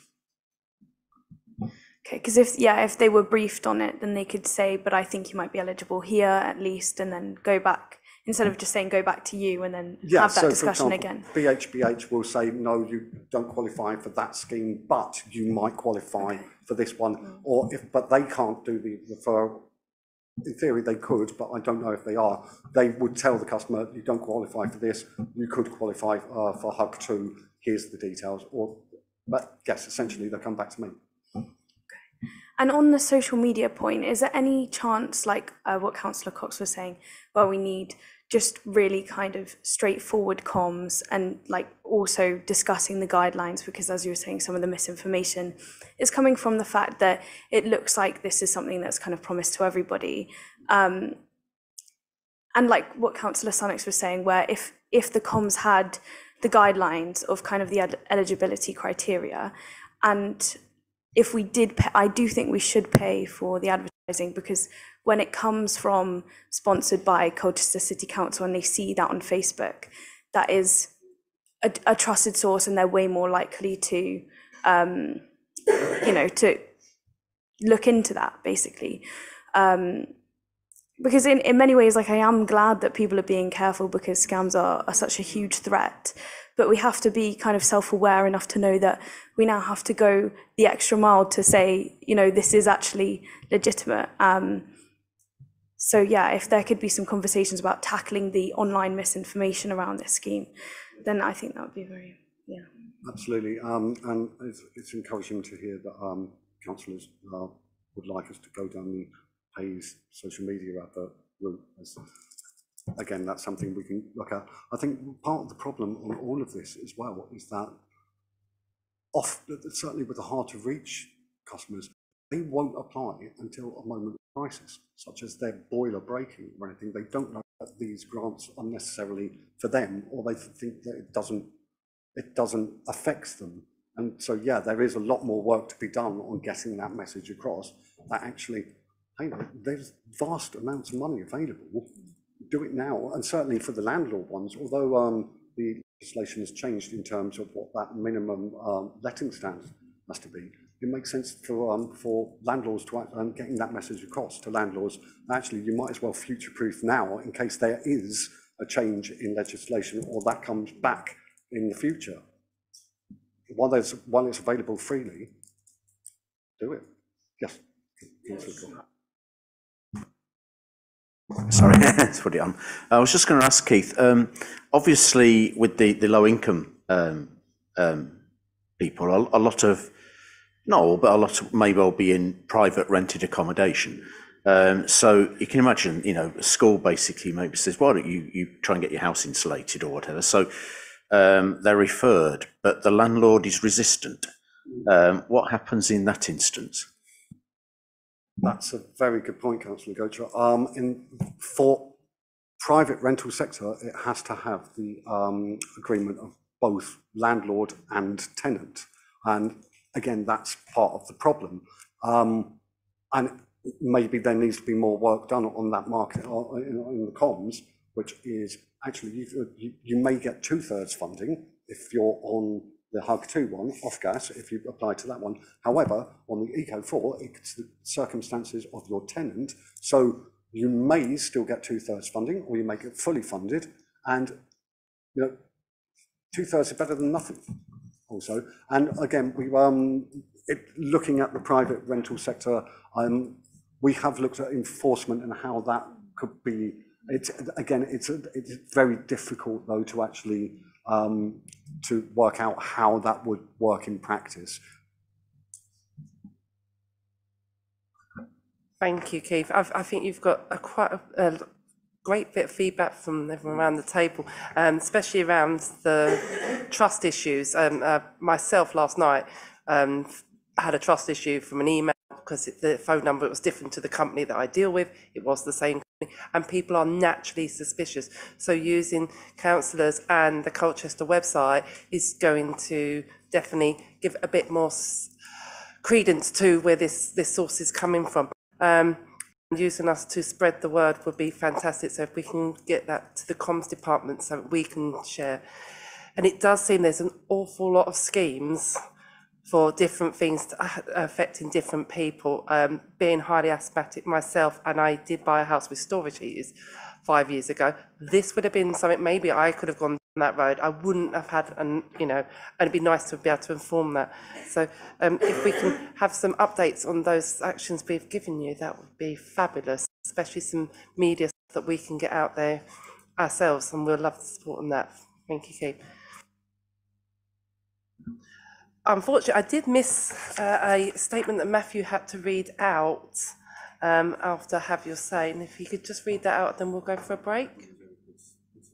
Oh, sorry. Resolve the item? What would you like? Yes, yeah. Do we support the work of... Good, brilliant, sorry. Yeah, thanks, Chair. This is a submission that was sent into the panel via the Have Your Say section. There isn't currently a provision for written statements to be submitted to the panel, but the Chair has on this occasion agreed to allow this one, and it's from Stuart Johnson, who says, the Essex Air Quality Consortium has recently launched a new website called Essex Air to provide information on air quality to residents of Essex, along with information about how they can play a part in making it better. The website includes data from live air pollution monitors in Chelmsford, Southend-on-Sea, Thurrock and Tendring. There is no such information available to the residents of Colchester. This is despite the terrible statistic on the website that air pollution contributed to 5.5% of the deaths in Essex in 2021. The latest data for air pollution in Colchester available in the annual report is 12 months out of date. When will Colchester City Council act to provide live air quality information like other authorities in Essex? And Thank you. If you'd like to go for 8-minute break, is that all right with everybody? Thank you.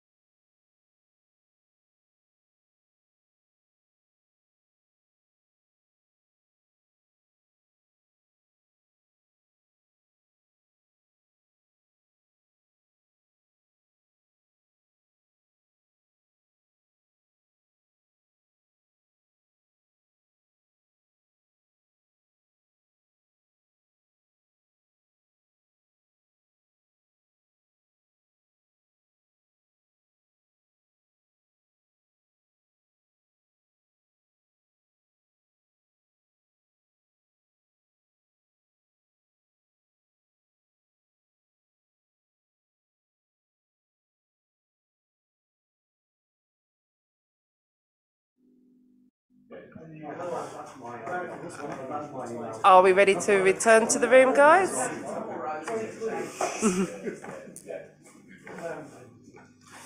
And thank you.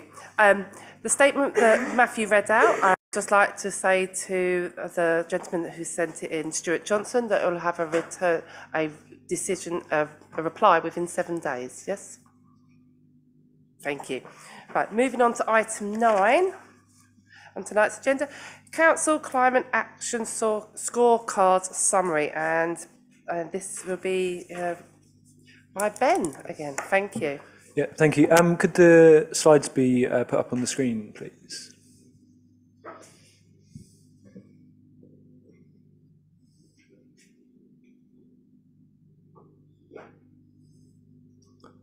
Brilliant. Thank you very much. Yeah. So this report and presentation is about the Council Climate Action Scorecards. So if we go to the next slide. So yeah, they were produced by an organisation called Climate Emergency UK. They're a not-for-profit cooperative. They set up around the time most local authorities and other public sector organisations were declaring climate emergencies, with the aim of supporting them with their climate emergency declarations, and in this case acting as a critical friend to sort of look at what local authorities are doing on climate action and support them and encourage them to do more. As a bit of background, they did do a rating of all local authority climate action plans in 2021-22, and we got a score of 52% for that, which is above the district average of 43%. That gave us opportunities for improvement, and we did publish a revised action plan at the start of this year. This bit of work specifically looked at local authority climate action that was actually implemented on the ground, so not plans. That's the difference with this exercise that they did. They looked at action that was done between January 2017 and March 2023, and they came up with the methodology, which you'll see the different sections that they've got. They came up with the methodology and the questions with a sort of working group, which included themselves representatives, people from academia, people from local authorities, other environmental consultants like Friends of the Earth, Ashton, different groups to come up with the methodology and list of questions. The methodology was different depending on the tier of local authority you were at, so district, unitary, combined authorities I think had their own set of actions assigned to them as well. Obviously we came under the district council methodology, and the way that they looked at actions that they believe that could be implemented by each of those tiering of authorities, and the idea was that in theory each of the actions that they put down could be completed, had been completed by at least one council within that sort of tiering for that methodology. So if we move on to the next slide. So this slide gives you an overview of some of the scores by different sections. So you had building and heating, transport, planning and land use, governance and finance, biodiversity, collaboration and engagement, waste reduction and food, and they were the categories. So I've shown our scores for each of those different sections. One clarification that can be made from the actual published report is the waste reduction and food score. That's gone up. As you can see, Climate Emergency UK actually made an error in the evidence they used for that. So they docked us a mark where actually we should have got the mark for it. So that's been now amended. So our scorecard actually gone up to 35% now, which it was 34 before. In the middle column, you've got the average district council score for each of those different sections. And as you can see, overall, we performed better. We had 29, the average district council score was 29% overall. And the final far column is the highest district council score for each of those different sections. So you can see that some councils might perform particularly well on certain areas, but as an overall, the highest score overall was 61%.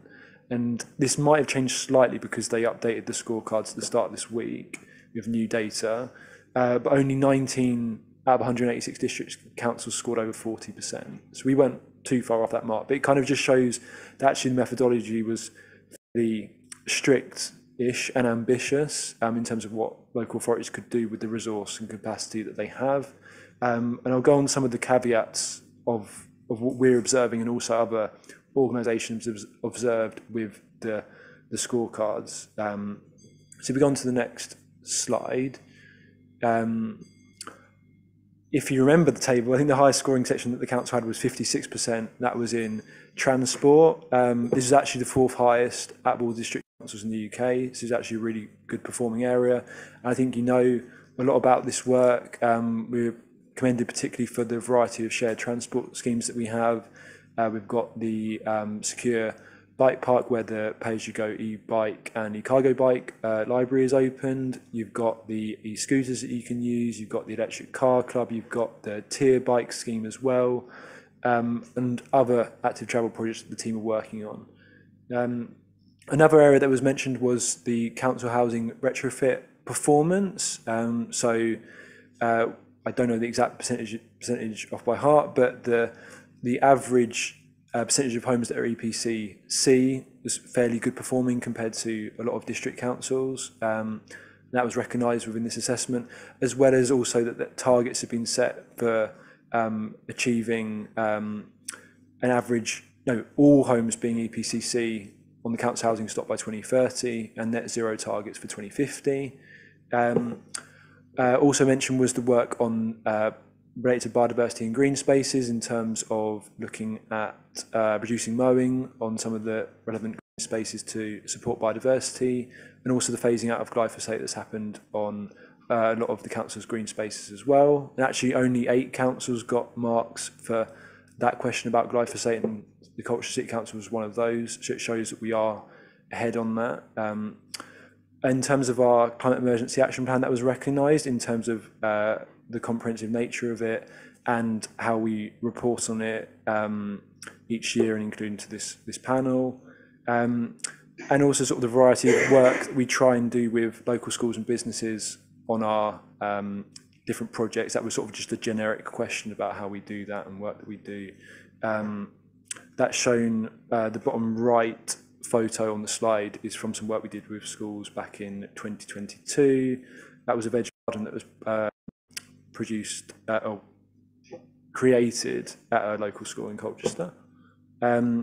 So this was work that was recognised in the scorecards at the time that we've been delivering. If we go on to the next slide, as you remember, the actions that they looked at was only between January 2019 and March 2023. There are things that we've been doing since then that I think would have got us extra marks on this assessment had it been done at a later date.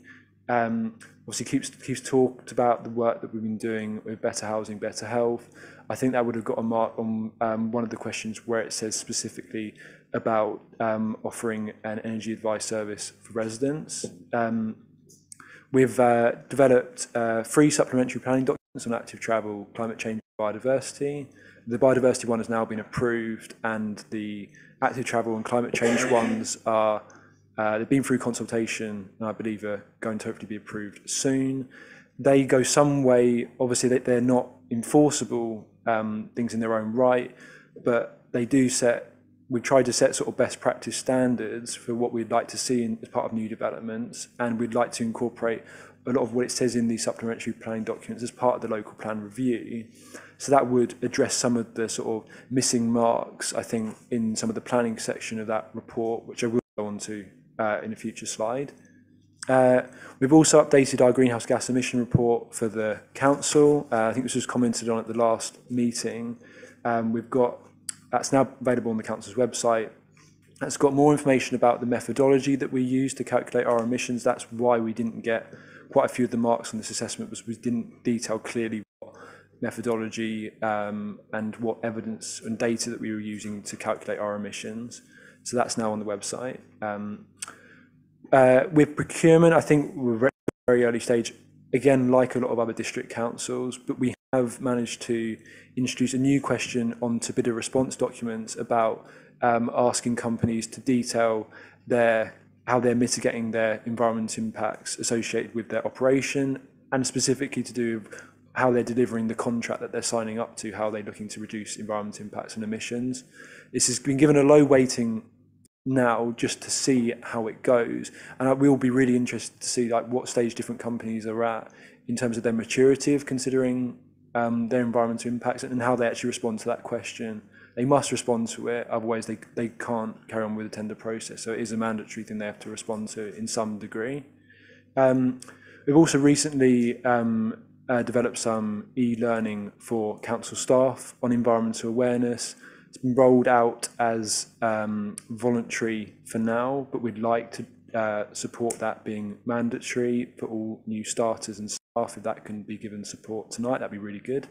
We've also putting together a 4-hour carbon literacy programme for members. I think that was recommended by councillors, and it's been offered to all the people on the sustainability panel, as well as quite a lot of other cabinet members and other portfolio holders and different other panels. So this will go some way into addressing, I think there was a question there about, has carbon literacy training been delivered to all members or something like that. So there's a few actions that hopefully will be going some way to doing more, basically. On the next slide, I think this is areas for improvement. I think it's just cut off by the little Zoom banner thing there, but I put the top one there is about planning. This was our lowest scoring section on 15%. I think the really key thing here was that, one, it was a low scoring section across the board for all district councils. The thing that the assessment questions are almost, I think, don't really take into account is that local plans take a lot of time to produce, and the evidence that they use, so for example, Colchester's most recent local plan that got adopted, some of it using evidence from 2012, because that was what was available 2017, and there just wasn't that evidence base there for net zero, and also there wasn't that clarity there about whether local authorities can actually mandate for net zero homes and higher building regulations. That wasn't quite clear. As I mentioned in the previous report, Essex County Council have now got a better evidence base about that, and we can look at that as part of the local plan review. I think one that was picked out, that was also picked out by our internal auditors as well, was considering climate change in our risk register. That's something we can talk to relevant officers about. But also, I've put in an expression of interest to take part in a government pilot for local authorities to look at reporting on climate adaptation. It's not something that local authorities are required to do at the moment. Certain organisations have to, but government are looking to potentially make that something that local authorities report on climate risks to their local area and actions that they're taking to try and adapt to those risks. I've put an expression of interest to the pilot. I'm not entirely sure when we'll find that out, if we can sign up and be successful to that, but let's hope so. Air quality has been mentioned already tonight. That was one of the bits in the transport section where we lost marks, and actually I'm pretty sure most district councils lost marks. This was the questions about whether you breached World Health Organization guidelines on nitrogen dioxide and particulate matter. We know that there's air quality management areas in Colchester, so we already knew that we were breaching guidelines and thresholds on those pollutants, but we are doing quite a lot of action to try and improve on that. We've had several rounds of DEFRA grant funding to work on the careless pollution campaign, no idling signage reports, and various other awareness raising work, and that will be continuing. On procurement, again, I already did sort of mention it. I think the council's procurement team is extremely limited, so it is quite hard to sort of enforce new steps. But I think one of the great things that they've actually recently introduced as a functionality on the scorecards is that we can look at other councils who performed well on this. We can pick it by particular question, and they've actually recently listed the evidence that Climate Emergency UK have used to score that question. So we can look at other councils and see what they're doing well on, areas we'd like to improve on, and we can directly see that ourselves. We can try and get in contact with that council to get advice and support. So something that I'm good luck to do at the moment, make a list of different things that we could try and improve on. One of which actually I think is community engagement. I think it's a bit of a difficult one because with certain projects, we do have quite good engagement. So a lot of the active travel and transport projects, increasingly now the energy projects, the biodiversity projects, there's established links with some community groups and how ways that they can take part. As a overarching thing with our climate action plan, we haven't got something set up today. There's other local authorities, for example, that might have things like focus groups already set up with communities to sort of help integrate community action with the council's plans.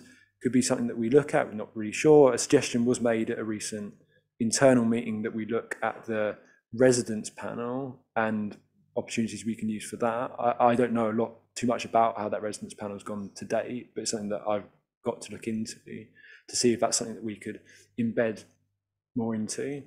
The final one that I picked up on here, obviously welcome other ones from councillors if they picked out gaps that I haven't, is on single-use plastic. So this was in the waste section, which again was a fairly lowish performing section.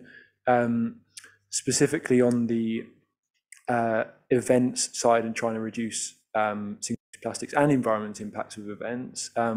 We are taking part in a local authority pilot. The pilot's run by an organisation called Vision 2025, who are a group of outdoor event sustainability professionals. They've developed what's called the Green Events Code, which is a code for minimum standards, voluntary minimum standards for outdoor events to try and achieve in relation to sort of different areas like water, energy, transport, etc.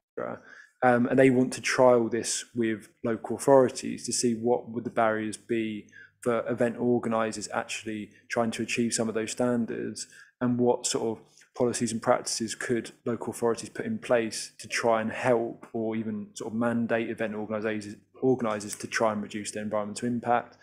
One area that will probably be picked up on in that is reducing single-use plastic. So that will hopefully be an exciting bit of work that will be starting in the new year. The final slide, I think, is on the caveats of this.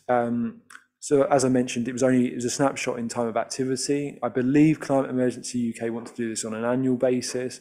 They'll probably update the methodology and do things like that. So I think they'll we can see how we perform in a future year, because I think we've done things where we've improved.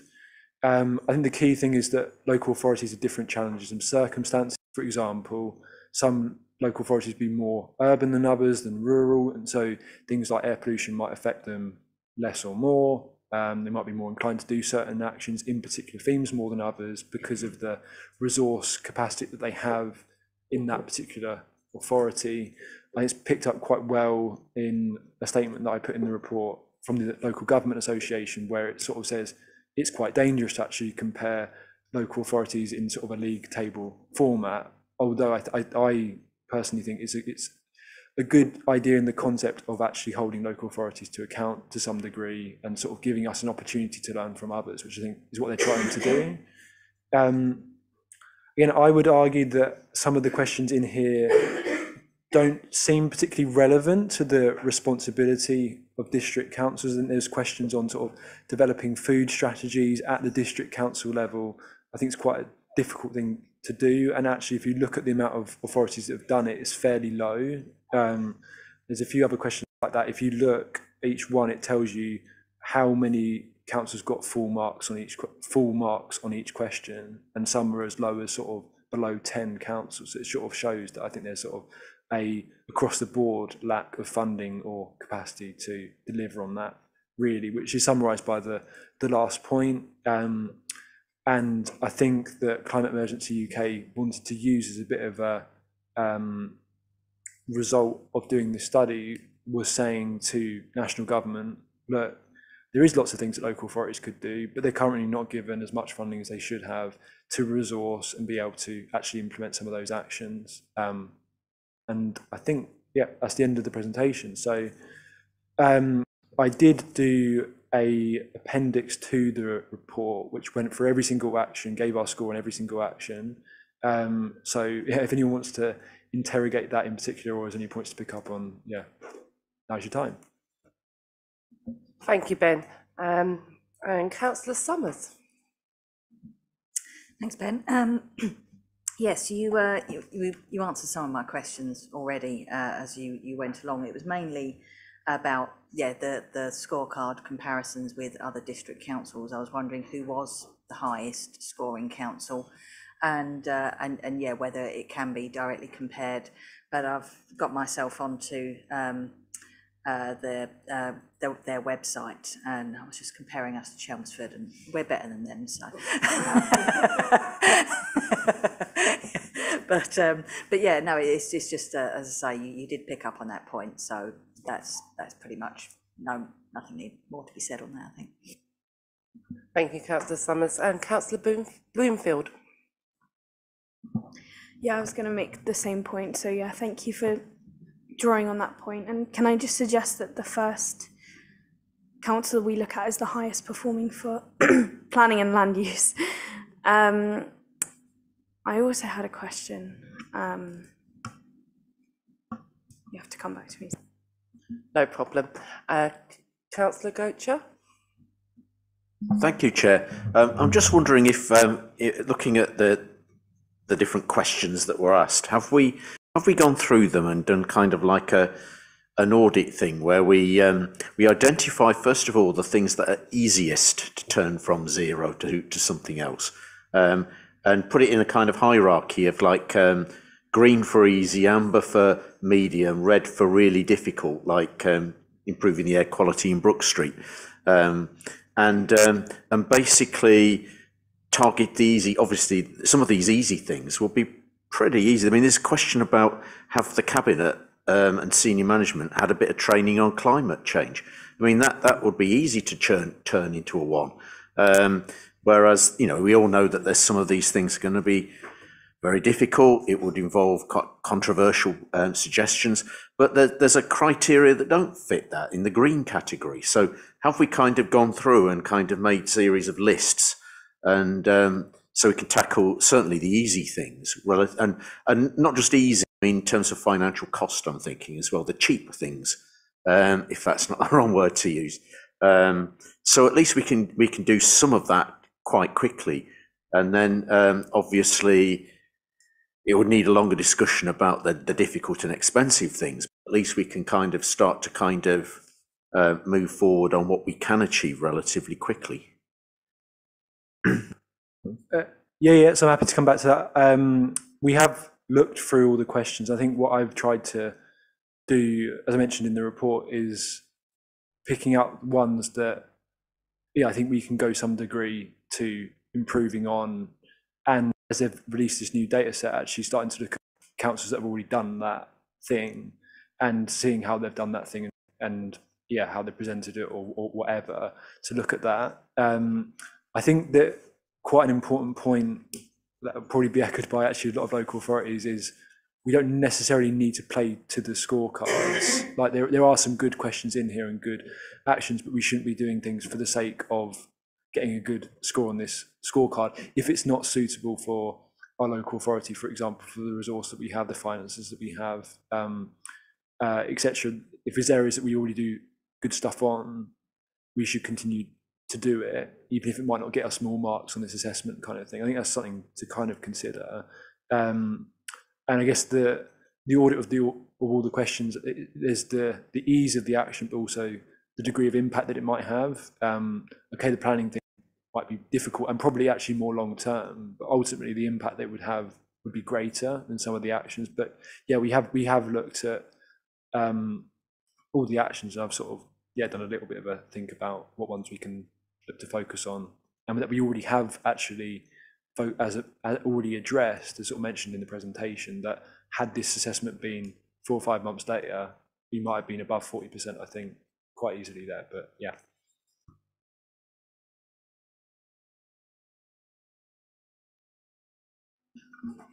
Thank you. Councillor Bloomfield wanted to come back, and then on to Councillor Cox. Thank you.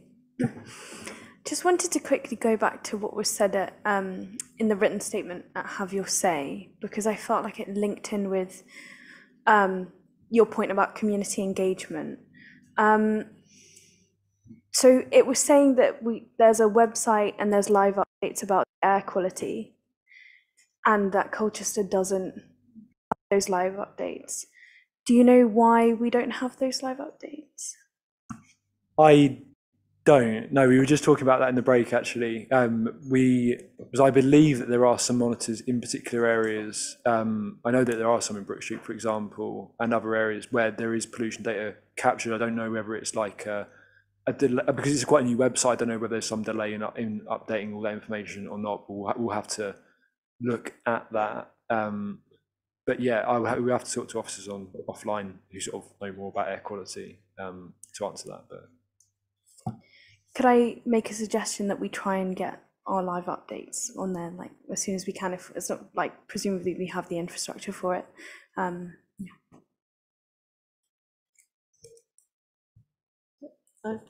To push that a little further, can we have a feedback at the next session to see why we can't, and hopefully that we can. Be good. I had two very quick things. One is the tying with the local plan and the planning and land use score at 15%. We're way below, and I understand why. But can this panel send an action to the local plan committee or a recommendation that they look at the highest performing district councils on the planning and land use question and factor that into their review of the local plan?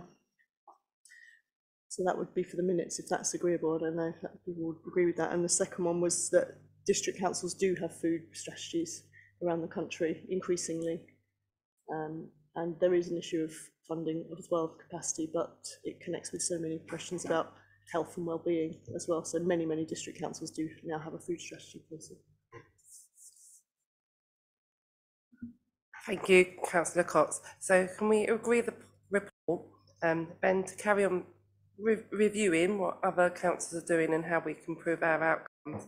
Also to have feedback action for our next meeting.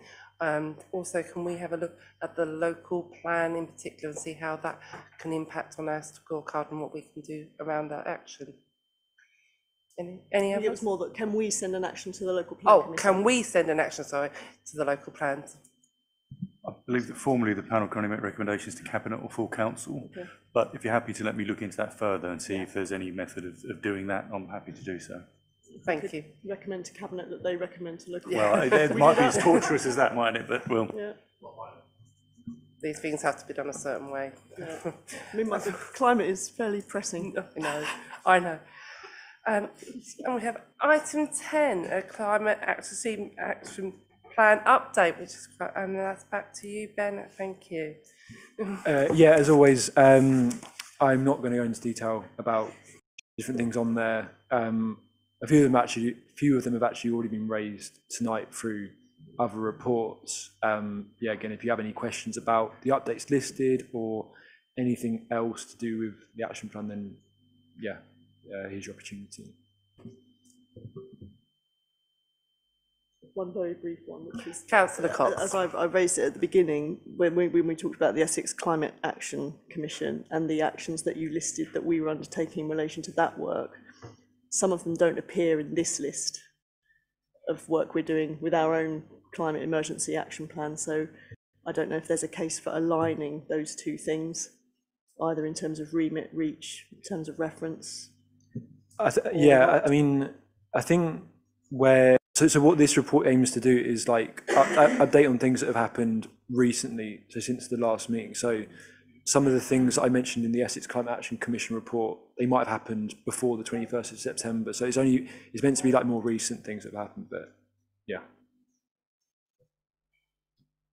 Can we note the context of this report? Are we all agreed? Thank you. Item 11, the work programme. Matthew. Thanks, Chair. The work programme has had some changes, and the panel's just asked to note them. Reports have been moved towards the early part of next year. They're detailed in the report. And there's a couple of things I think have come out of the discussion this evening. Consideration of an additional report considering environmental impact on Middlewick Ranges of the proposed development there at a future meeting of the panel, and a report considering the impact that the panel has made, and particularly with regard to its terms of reference, which was the result of a have your say contributing this evening. So that's what I would proposed has been agreed, but if there's anything else, please feed forward now. Are we all agreed with the Matthews there? Yeah, take that for the next points programme. Thank you, yes. And I think that brings us to a conclusion. Thank you for your time this evening. Have a good, safe journey home.